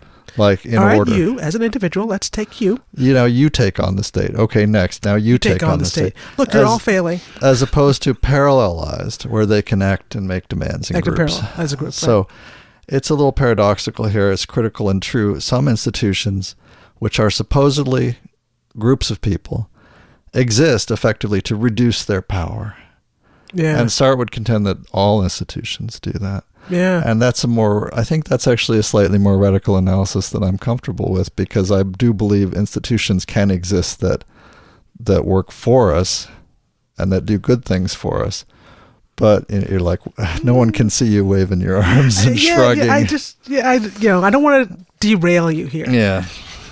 I'm just I don't know. That's his radical analysis, and I'm scratching my head and thinking hard about it. Yeah. So he gives this great example. So this was brilliant. There was actually a recent essay by a guy a libertarian, talking about how glorious it was to be able to drive your personal car. Did I read some of that to you? No, I think I may have read it. Was that Counterpunch? I don't remember. Maybe Counterpunch or Reason, I think. I can't quite remember, but I think I read it. It was, anyway, about this guy ranting about how awful it would be to have a state which could take away your ability to get in your own personal car and go drive wherever you want it as fast as you want. You know what's better? Take your personal power to walk across a field. That's what's much better. I want that state. No, I'm kidding. I don't want that gives this great example. We have so that state. In 1973, he was so prescient that he was already channeling. He was taking apart this argument before it happened that existed in 2017. For example, as soon as a man takes the steering wheel of his car, he becomes no more than one driver among others. Because of this, helps reduce his own speed and everyone else's too. Oh. Which is just the opposite of what he wanted, since he wanted to possess his own car. Right. He wanted to be able to go as fast as he wanted, wherever he wanted. But because it's his own car, and everyone has their own car, participating in this, he's made it worse for everyone. No one can get across town quickly. You're stuck in traffic. You're polluting. You're doing all these things, which aren't just driving around your car. Exactly. This isn't really about the car, but it's about how seeking political power as an individual, participating in a particular kind of collective institution, actually serves to reduce the power of all the people. That's the trap. Right. Well, no, it's this thing we have where we want to change like the single strike sentencing. Oh, crime is bad, and we don't want these offenders out there, and therefore we're going to have the structured sentencing and required and sentencing, mandatory sentencing and minimums, right? Yeah. And now the fact of the matter is, any one of us may have to encounter the justice system and then be subject to those mandatory minimums. Yes. Yeah. But we don't think it's going to be us. We don't think it's going to be us. We don't believe that about the system. It doesn't really apply to us. What we think is that if we're in that situation, we will have these resources to deal with the system. There's protections. We're going to be facing the system as individuals, and they'll consider us as individuals, and that'll be good. Right. No, it's exactly the opposite. It's exactly the opposite. It's designed to extract money and power and chew you up and spit you out and make a profit off your misery for as long as possible. As long as possible. But we convince ourselves that that's not what's really happening, that actually we're taking action to make our community safer. Yeah. That's not what's happening at all. Right. And that's the kind of radical analysis he's doing about voting here. Mm-hmm. So I don't read this as Sartre really telling Americans in 2017 that they shouldn't vote. That would be a very literal, context-free interpretation of the essay, but he's asking us to think about what effective exercise of political power could really look like. What do you mean? What it could be? And I'm continuing now. Let us take the case of a business where there has not been a strike for 20 or 30 years, but where the buying power of the worker is constantly falling because of the high cost of living. Each worker begins to think about a protest movement, but 20 years of social peace have gradually established serial relations among the workers. That is, they deal with each other only as one at a time, as individuals. Right? Mm-hmm. Any strike, even if it were only for 24 hours, would require a regrouping of those people. At that point, serial thinking, which separates them, vigorously resists the first sign of group thinking. Serial thinking will take several forms. It will be racist. Quote, the immigrant workers would not go along with us. Yeah. Sexist. Quote, the women would not understand us. Yeah. Hostile to other categories of society. Quote, the small shopkeepers would not help us any more than the country people would. No, they wouldn't. Why would they? Distrustful.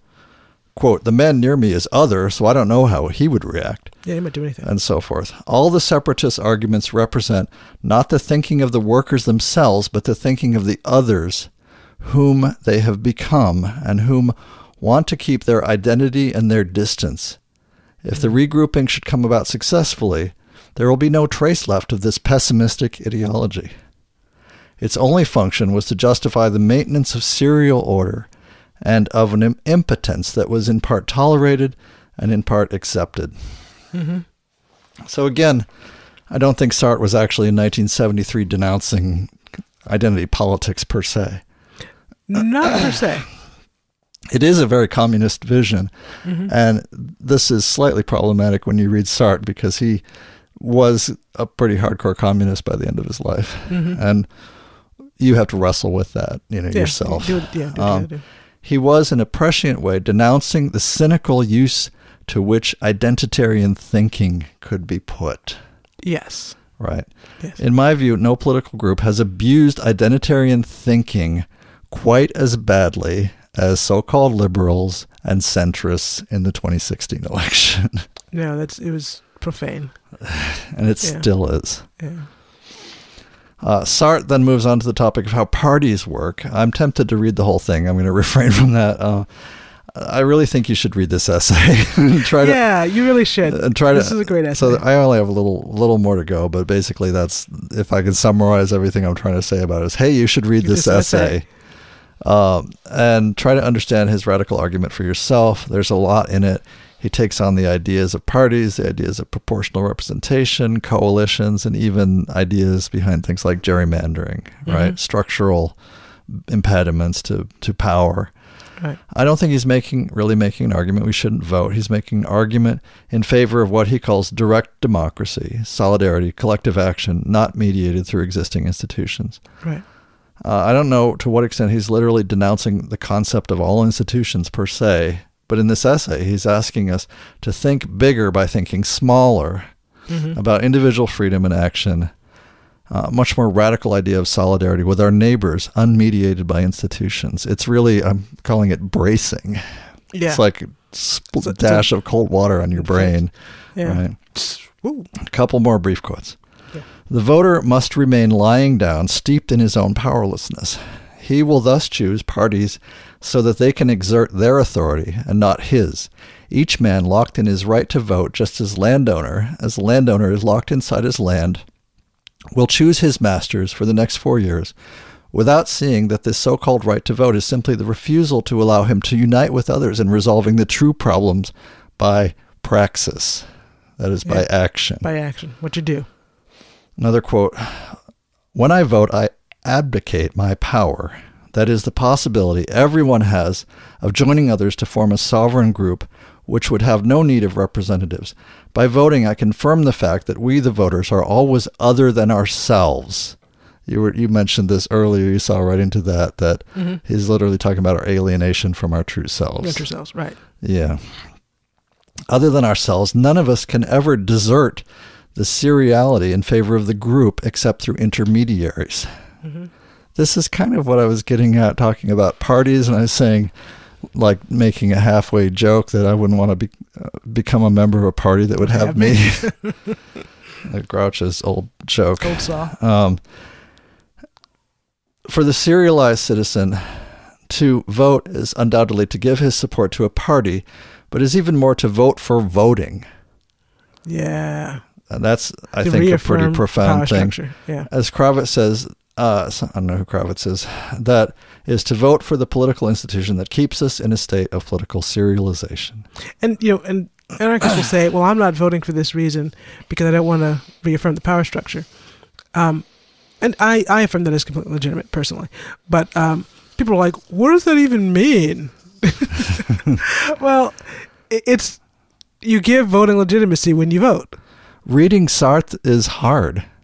Oh, yeah, it's hard. But it's worth it. I think it's worth it. It's worth it. But confronting these ideas is hard. Mm-hmm. It really requires you to be willing to peel the onion. Right. And think hard about your assumptions. Right. And I think it's so simple, it's like, it seems ridiculous. It's to me, reading this essay was a little bit like when I first read a cogent explanation of how fractional reserve banking actually works, how money is loaned into existence. And you were like, what? This scheme is so weird and counterintuitive that it's been described as it actually repels the mind. Like your mind bounces off of it. You can't believe that's what it is. Yeah. And you read it and study it 3, 4, 5 times, and finally you're like, oh my God, that's really what it is. Money is just loaned out. This non-existent entity that's loaned into existence. And that's what money now is. That's what it is. That's all it is. And I think people never, this is a digression, I'm sorry. But people never pick up on the return to that. Yes. If it's only ever loaned into his existence, there's never enough money to pay it back. There's never enough money to pay it back. That's part of the thing. That's baked into the system. It's the value of your money over time is always declining. Right. And so I talked about that on a podcast conversation years ago. So I don't want to quite dive down that rabbit hole. But similarly, when you say, well, I don't want to vote because that just affirms that voting matters. Right. And people are like, huh? Well, if I vote, I'm saying it matters. Yeah. And I don't think it does so. Or I don't think that structure, this infrastructure, this intellectual infrastructure is valid. I'm not going to valid. It's like when people say, I'm not going to dignify that with a response. Right. That's what not voting is for a lot of people who choose not to vote. Yeah. We did vote, and I vote every time. I'm planning to continue voting. I'm planning to continue. And so I've missed two. Yeah. 2 votes in the last, 26, 27 years. But I mean, like I said, what I gained from this essay is not, hey, you shouldn't vote.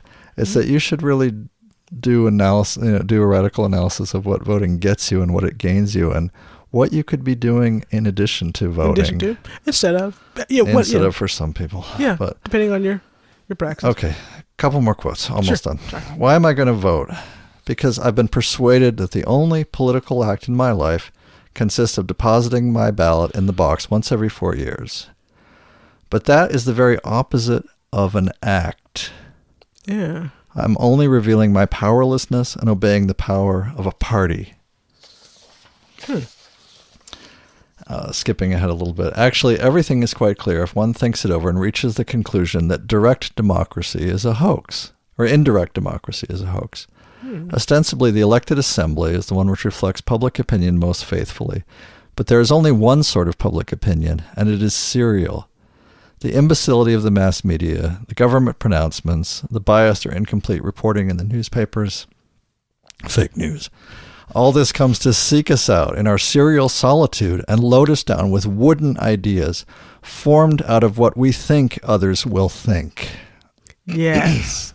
Like individual voters saying, I'm voting strategically. Yeah. You've got a strategy? Wow, tell me more. Deep within us, there are undoubtedly demands and protests, but because they're not echoed by others, they wither away. Yeah. And that's allegedly the process of maturing, right, into that's realpolitik, right, developing an approach that is realpolitik and not idealism. You're grown up. Right. Because you're grown up.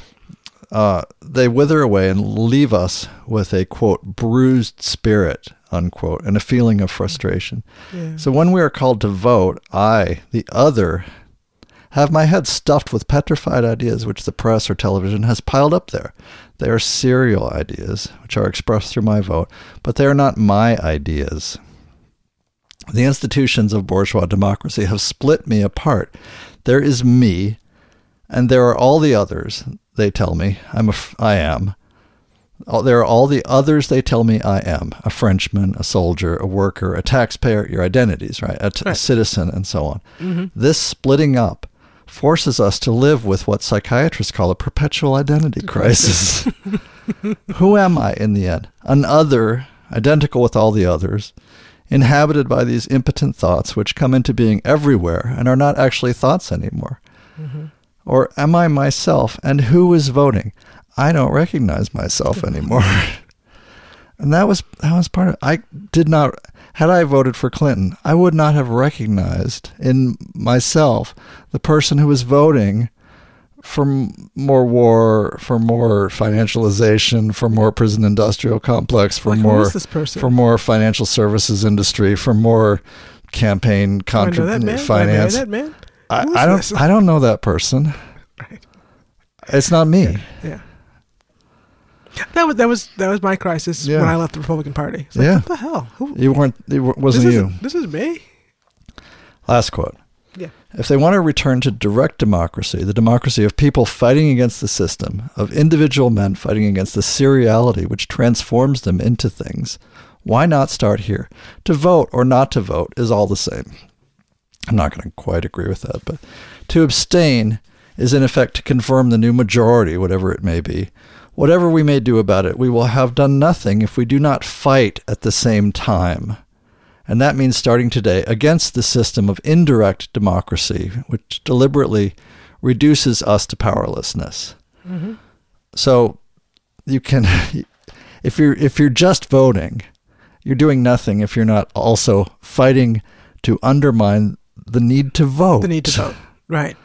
We must try, each according to his own resources, to organize the vast anti-hierarchic movement which fights institutions everywhere. Mm-hmm. Anyway. I think,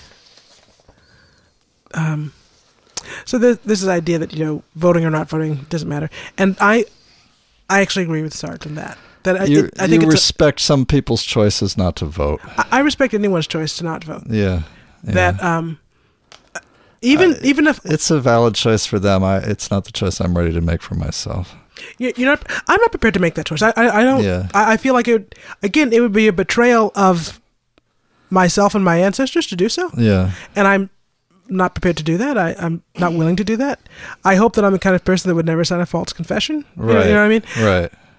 I hope there are 3 lights.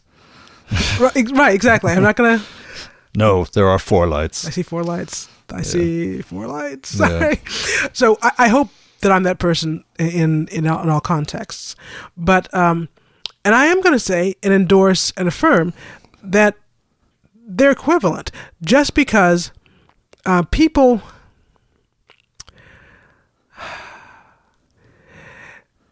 who choose not to conform in any way are exercising agency. And when you exercise agency, you're doing something. Yes. Which is more than nothing. It's more than nothing. It's more than nothing. Now, a friend of mine, an anarchist friend of mine, this vegan freak, her husband was imprisoned for political reasons, and is just suffering through everything. Yeah. She's just suffering. She doesn't vote. Yeah. But she's suffering through everything. And every day, she gets online and she says, someone out there, what do you need? How can I help? Yes. She's suffering through everything. I know who you're talking about. Yeah. And so, I don't think she has to vote. She's doing it. She's making it happen. If you're making it happen, she doesn't need to vote. If you're doing political acts, if you're committing, even as dumb a political act as this one. Yeah, this is kind of stupid, but here we are. We're doing it. We're trying to make it happen. Then judge us less by who we, please judge us less by who we voted or didn't vote for than the ideas and the ripples we're trying to spread out into the world. Right. Which, and our acts, a lot of which we don't even talk about and aren't overtly political, but they represent who we are. In our seriality. Right. And so, and I don't make any judgment about people who voted and maybe did vote for candidates that I couldn't bring myself to support. Yeah. I hope and assume the best. Yes. About all people, at least I try to. It's hard. I have a hard time with that. So do I. I run into trouble with it. One of my Facebook friends said, I support Roy Moore. I'm like, I have a really hard time convincing myself, deep down he's really a good person. It's hard for me. Or there's any solidarity there to be had with me, It's hard for me. Yeah. But I aspire to be that. To be that person who sees the best. Yeah. So I just wanted to affirm that, yes, I really think it's okay, and it's really roughly equal. I'm not going to judge anyone for not voting, and I'm not going to judge people about who they voted for. When people start chewing me out for my vote, I'm like, wow, you're really giving me a lot of power that I don't feel I have. Are you sure that's appropriate? Yeah. I mean, at least you've given me the power apparently to make you miserable. Thanks. And that's more than I had to influence the election. Yeah. Right. And I wasn't really interested in that, actually. Right. All right. So, yeah. Okay, so that's Sartre's essay. Yeah, there's a lot to chew over. It's an amazing essay, and I'm reading more essays from this book of essays, including one on Faulkner that I'm going to work into a thing. Anyway, but that's. Are you getting into a froth? I'm getting into a froth. So let's move on because we do have a third topic. Oh, that's right. We have a whole third topic. But you know what? I don't think this is actually that long. Okay. I think this is fairly to the point. Topic number 3. Have we started already? We've been going for a long time. Yeah. No, it's self-care during the holidays. Self-care during the holidays. So we want to wish everyone a happy holiday. Right now it's Hanukkah. Yes. We just got off the Feast of St. Lucy. We're not opposed to saying Merry Christmas. Oh. We can say Merry Christmas. But it's not Christmas yet. We can walk and chew gum. I'm an Advent You're an Grinch. Adventist. I'm an Advent Grinch, right? Yes. So it's not Christmas yet. Yes. You only, and I don't even think you should Advent. really have your trees up during Advent. That was my compromise. That's my compromise. We're willing to put the tree up starting on the first day of Advent. First day of Advent, I'll put the tree up. Not before that. Oh, for God's sake, no. Costco had their trees up, at least August? some of them, and they were starting to. Jesus, man, it was August. They were starting to stock Christmas things. It was a few days before my birthday, September 26th. Okay, so it was September. But still. It was only just past, I think, mid-September. That's offensive. I'm sorry. It's like, really? We can't even have Labor Day finish? We can't even have Halloween. We can't have Thanksgiving. None of those things. We're just going to steamroll straight onto Black Friday. There we go. Jesus. Bring it. So, yeah, no. I really try to enforce second sail to the right and straight on till morning. A period of anticipation. Yes. And I will tell you all Merry Christmas when it's freaking Christmas. When it's Christmas. All right? Meanwhile, we're actually in the middle of Hanukkah. We're in the middle of Hanukkah. 8 wonderful days. We're not Orthodox anything. We're not really I'm a little Orthodox Catholic, but yeah. That's okay, but we're not really practicing Jews, any of us. No, I just am a Jew. I'm not a practicing Jew. But we have been celebrating Hanukkah in a way, as we do. Day 5. And today we've been eating lots of fatty food. Lots of fried foods. Best way to celebrate. We'll probably make latkes tomorrow night for dinner. Yeah. Tonight we assembled a gingerbread house. A Hanukkah house. A Hanukkah gingerbread house. It had like Stars of David and blue and white frosting. So we actually bought two. We bought a Christmas-themed gingerbread house and a Hanukkah-themed gingerbread house. They just came with different colors, icing, decoration, and pictures on the box. That's the only differences. Mostly, for my part, I try to. My goal is to share with the children a little bit of their ancestral about knowledge, their tradition. So a little bit about tradition. And so ancestral they're knowledge. listening to the Maccabees until it drives me batty. And asking questions and trying to understand a little bit about the Jewish tradition. The Jewish tradition. Yes. And I should be clear, Hanukkah is actually a minor Jewish holiday. Yeah. I think it takes on outsized meaning in the Christian culture. Sure. Because it happens goes close along to with Christmas. when Christmas happens. No, it's but it's not. Actually it's a minor holiday. It's not the high holidays. It's not the high holidays. It's not Passover. Right. It's actually not a big deal. Yeah. No, Passover is the biggest. Passover is a big deal, and the high holidays, the highest holidays are Rosh Hashanah and Yom Kippur. Yeah, which happen in the fall around the Jewish New Year. Right. But no, but Hanukkah is a lot of families they light candles. Right. And they don't even give gifts. Yes. They don't even decorate. It's a thing. It's for most families. It's like the way we might celebrate the Feast of St. Lucy or like the Assumption or some other feast day. One of the many minor feast days. Yeah. There are lots of minor Jewish holidays like Rosh Hashanah, not Rosh Hashanah, like Hanukkah, like Tu B'Shvat, or which is Festival of Trees, or Sukkot. I don't even know what all these are. Except if you watch a whole bunch of the videos by the Maccabees, you'll start to pick up some of what they are. So there are lots of things and lots of ways you could do it. The Sukkah will remind you of Halloween. People dress up in costumes and so on. But the point is to seize any opportunity we can to educate the children about the Jewish ancestry. Yeah. So this is one of them. And to make bad jokes. To make bad jokes and to eat well. Right. Yeah, that's really. But you're talking about lighting candles, and I think you're getting at something, because to me, the approach to the solstice, is the everyone's like, oh, it's the most wonderful, most magical time, all that bullshit. To me, this is the worst time of the year. Mm-hmm. I suffer from seasonal affective disorder. Mm-hmm. My depression and anxiety, which exists always, year-round, actually, waxes and wanes. But towards this time of year, it gets debilitating. Mm-hmm. And to me, what the holidays mean are trying to bring some of the light back that doesn't exist outside. Yeah.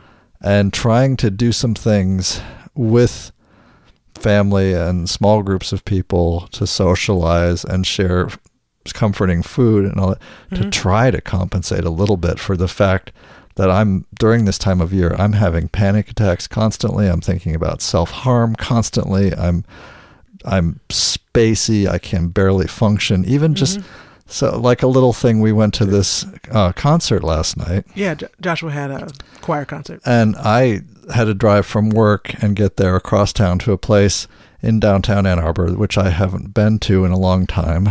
And more than 10 years, probably. Yeah, and the prospect of doing this, like just driving downtown, parking in a parking structure, going to the church and meeting you there and arranging the tickets and all that, getting there on time and all that, was enough to make me panicked all day. Mm-hmm.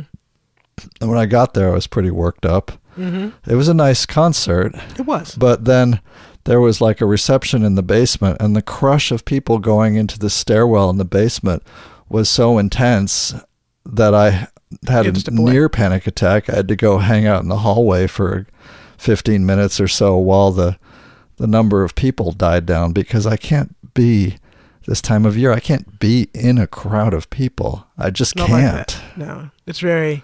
Yeah. It's traumatic for you. Yeah. Yeah. And I can't explain this to everyone. To everyone you meet. Everyone I meet. It's like, by the way. But it's true. It's real, and it happens to me. And and the funny thing about this is I'm actually better the last few years and this year than I have been in previous years. Yeah, you're pretty good this year. I have not had a tearful, screaming meltdown yet this year. No. I can actually only remember one in the last 5 years. Yeah, but this is this is the worst time of year, and to me, these holiday things, these social gatherings, all of these things, they work well for me if they're very low key. If there's fires, if there's candles, if there's a lot of light, if there's conversation and supportive people, but not if they're tuned and arranged for extroverts as extrovert parties. Oh yeah. If they're like that, you're out miserable. Out of the running. Yeah. Yeah. No, I would do three holiday parties in a day if I could. The extrovert things. Yeah. So. But I think what that translates to, is that you have to be willing to say no to some things. Yes. And to say, that's not going to work for me. It's not going to work for our family. And no. And I want to do that. And try to do that. And especially because there's so many things going on, I'm wanting to stay home. Just stay home and just, curl up by the fire and enjoy. And I rarely get, with 6 kids it's hard too, because they're always pushing my buttons, but I rarely get a whole day to actually do the things that are comforting. Right. Things that are really soothing. And there's a lot of traditional things that are soothing and comforting, because this isn't mythical or a mystery. No. Humans have had a hard time making it through the darkest part of the year for eons. Yes. And we have these traditions to soothe and comfort ourselves and to carry us through and to check in on each other and to support each other. They're, the particular name or occasion that's assigned to these things has changed. Yeah. The dates have changed. Yeah, they shift. All these things shift. But this is why these things persist in this time of year. Right. And if you're not, say, a believer in Christianity or Judaism or whatnot, take what you can get from this season as basically a ritual that's trying to support you with the comfort of light and warmth and community, the degree of socializing up to whatever you are capable of tolerating. Right. Take from that what consolation and support you can get. And that's actually, I think, the reason I use the word community rather than socialization. Because socialization is not necessarily community. Okay. And community is not necessarily socialization. Okay. You mean, people... To me, it's not very helpful to go meet a bunch of random strangers. Yeah, which is socializing. Yes. But community are people and people that know you and support you. That actually are going to be there for you. And maybe that even will have a sympathetic ear if you tell them how you really feel. Hey, how you doing? I almost never can tell anyone I work with or casual friends or people I know. How you doing, Paul? You don't know. Don't ask. You don't want. You'll leave crying. Yeah, you don't want to know. I don't want to do that to you. So just let's not go there. Yeah. Let's just stick to the small talk. Oh, that's right. I made notes. You made notes. I did make notes. I'm sorry. I started on a rant and then. Once again, trying to derail. Oh, but we covered a lot of what the notes were. Okay. Largely that these traditions have, you see all these soppy holiday Hallmark specials, and they're like, what's the true meaning of Christmas? What's the true meaning of capitalism? What's the true meaning of Hanukkah? What's the true meaning of Kwanzaa? And let's go to the Christmas.com website to find out. Now, the meaning is, and we just reviewed the meaning. The meaning is to be there for each other through the darkest times. Mm-hmm. That's the meaning, Yes. And that there's light. There's light coming even in these dark times.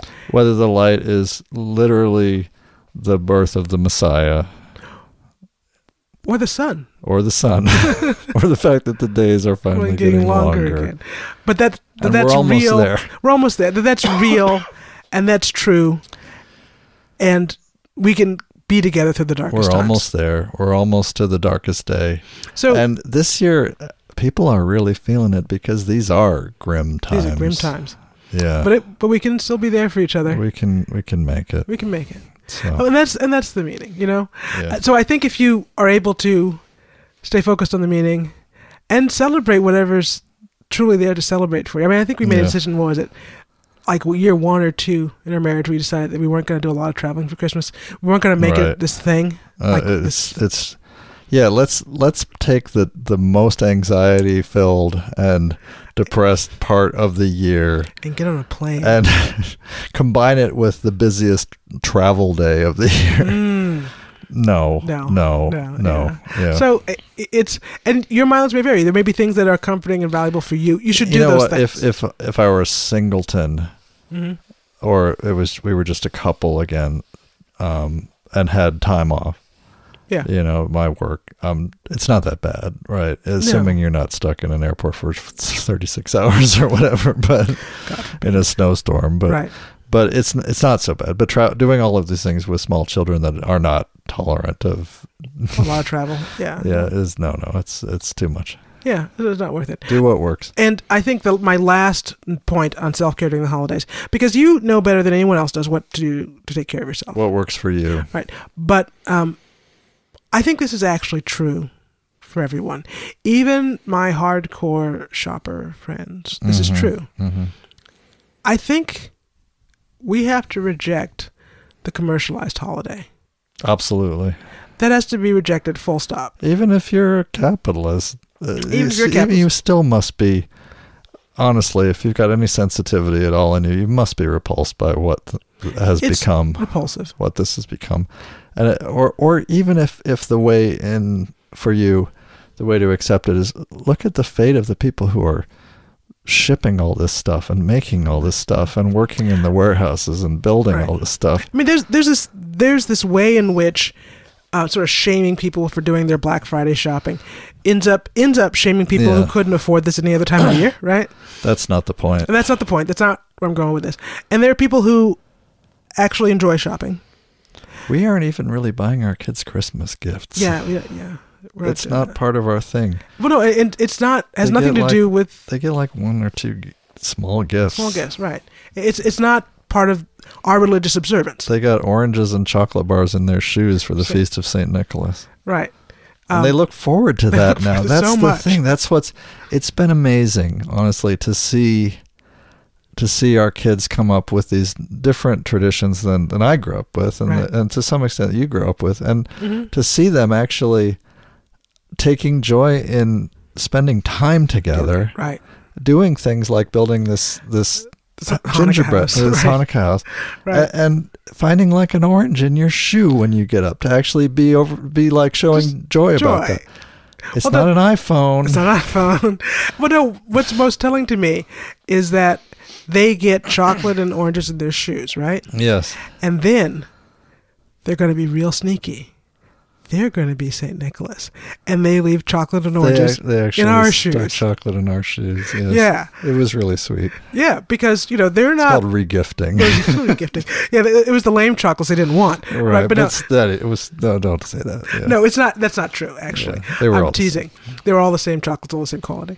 But the idea, it was joyful for them. And they wanted to share that. Share. And it was really lovely and sweet to see. Yes. Yes.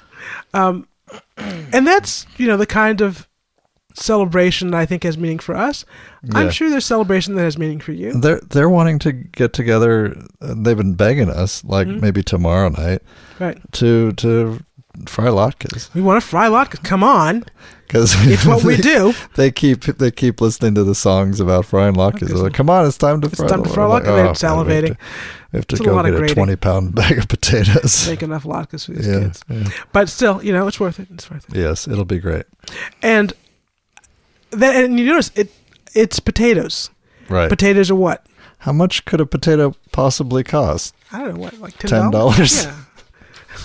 So this is the point where we try to pretend we didn't actually have to stop because we had a technical problem where the recording just stopped. Stop recording anything. I think the logic on my little Mac Mini hit the 2 gig file mark and just stopped recording. And it was still stinker. It was still rolling, but the file ended. Oh yeah, that didn't happen. So we had to back up. We didn't have to back up. We didn't lose about 5 minutes and do the last bit, but actually listening back, I thought it was pretty good, so I thought we'd just try and patch it together and redo the last 5 minutes rather than try and redo the whole segment. So that's not what we're doing. That didn't happen. Anyway, You gonna believe? So you're lying ears. I'm just glad we didn't lose more than that. So yeah, no, that was heartbreaking. That we just don't have the time to go back and redo everything.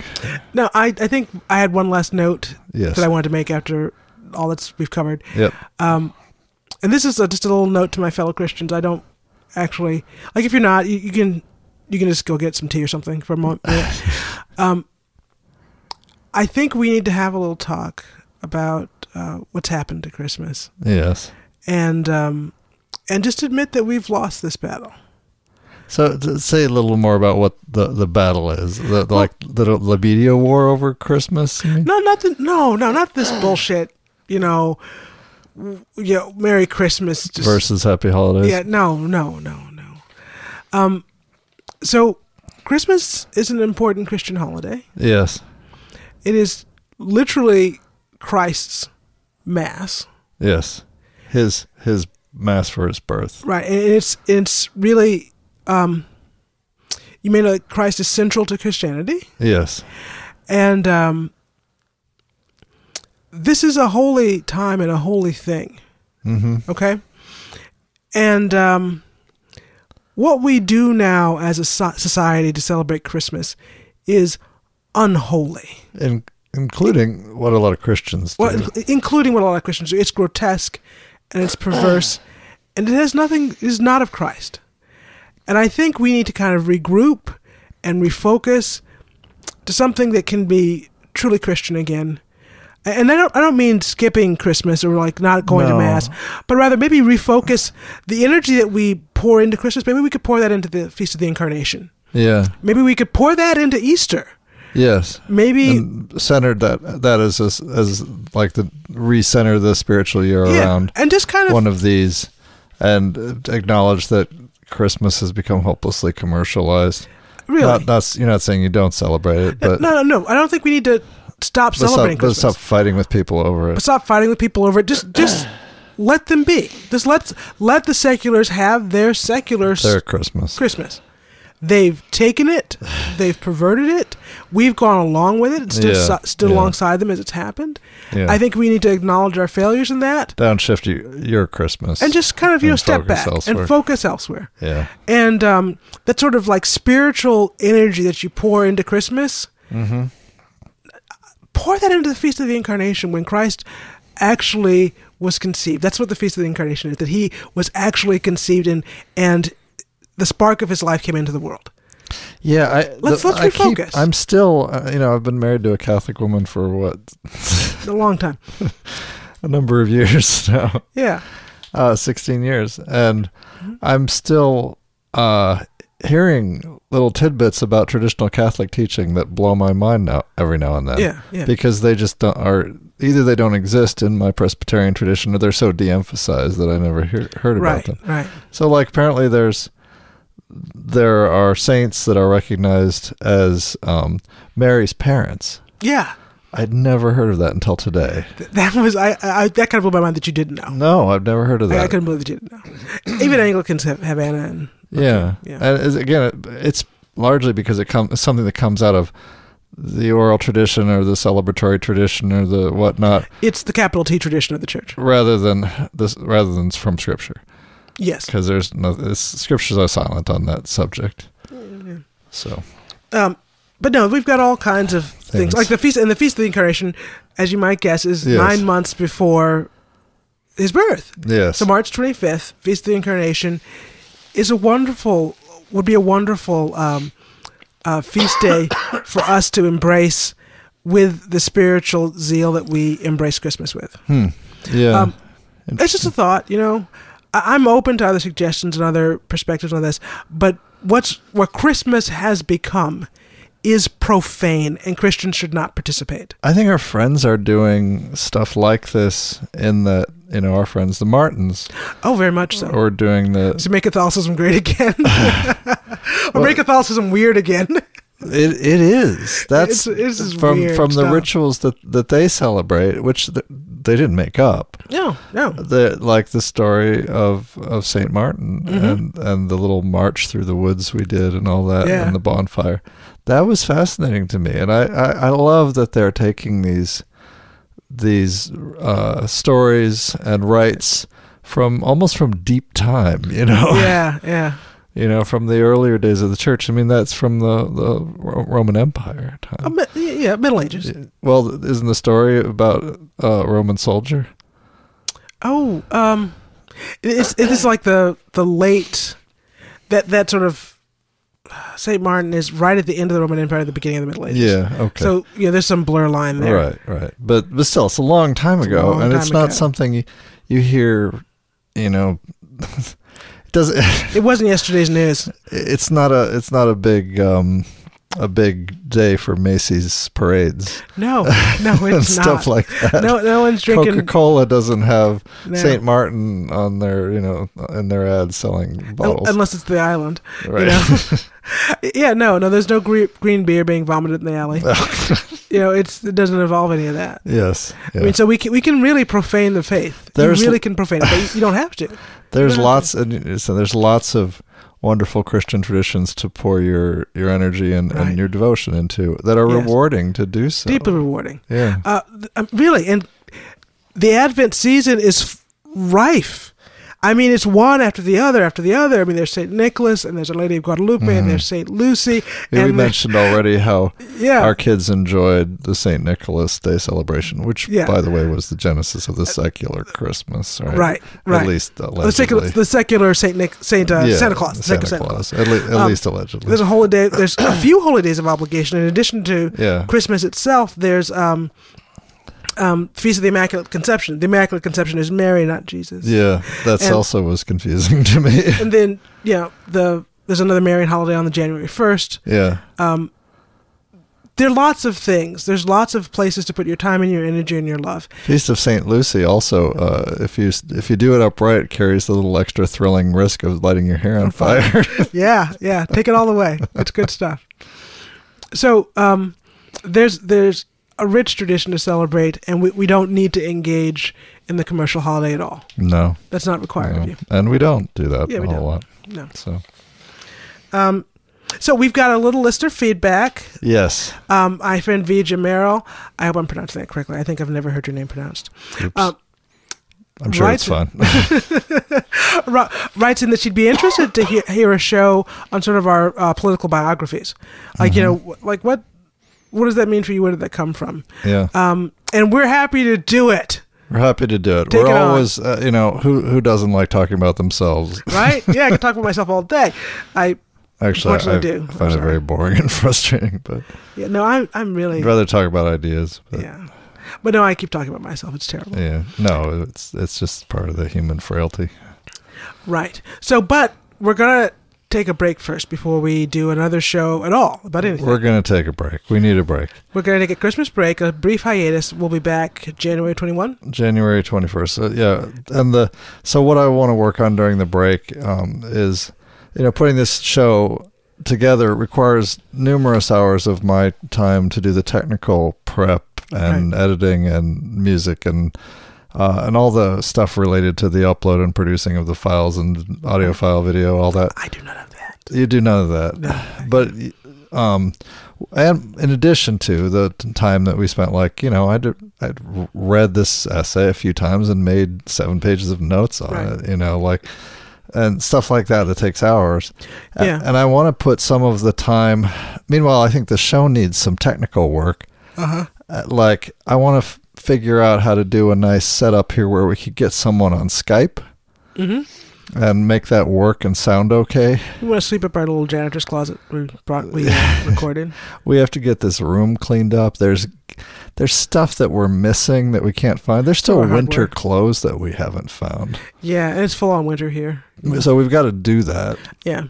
Well, and we're just putting too much time pressure on ourselves. Right. So this is like a little sabbatical where we can kind of clean things up a little bit.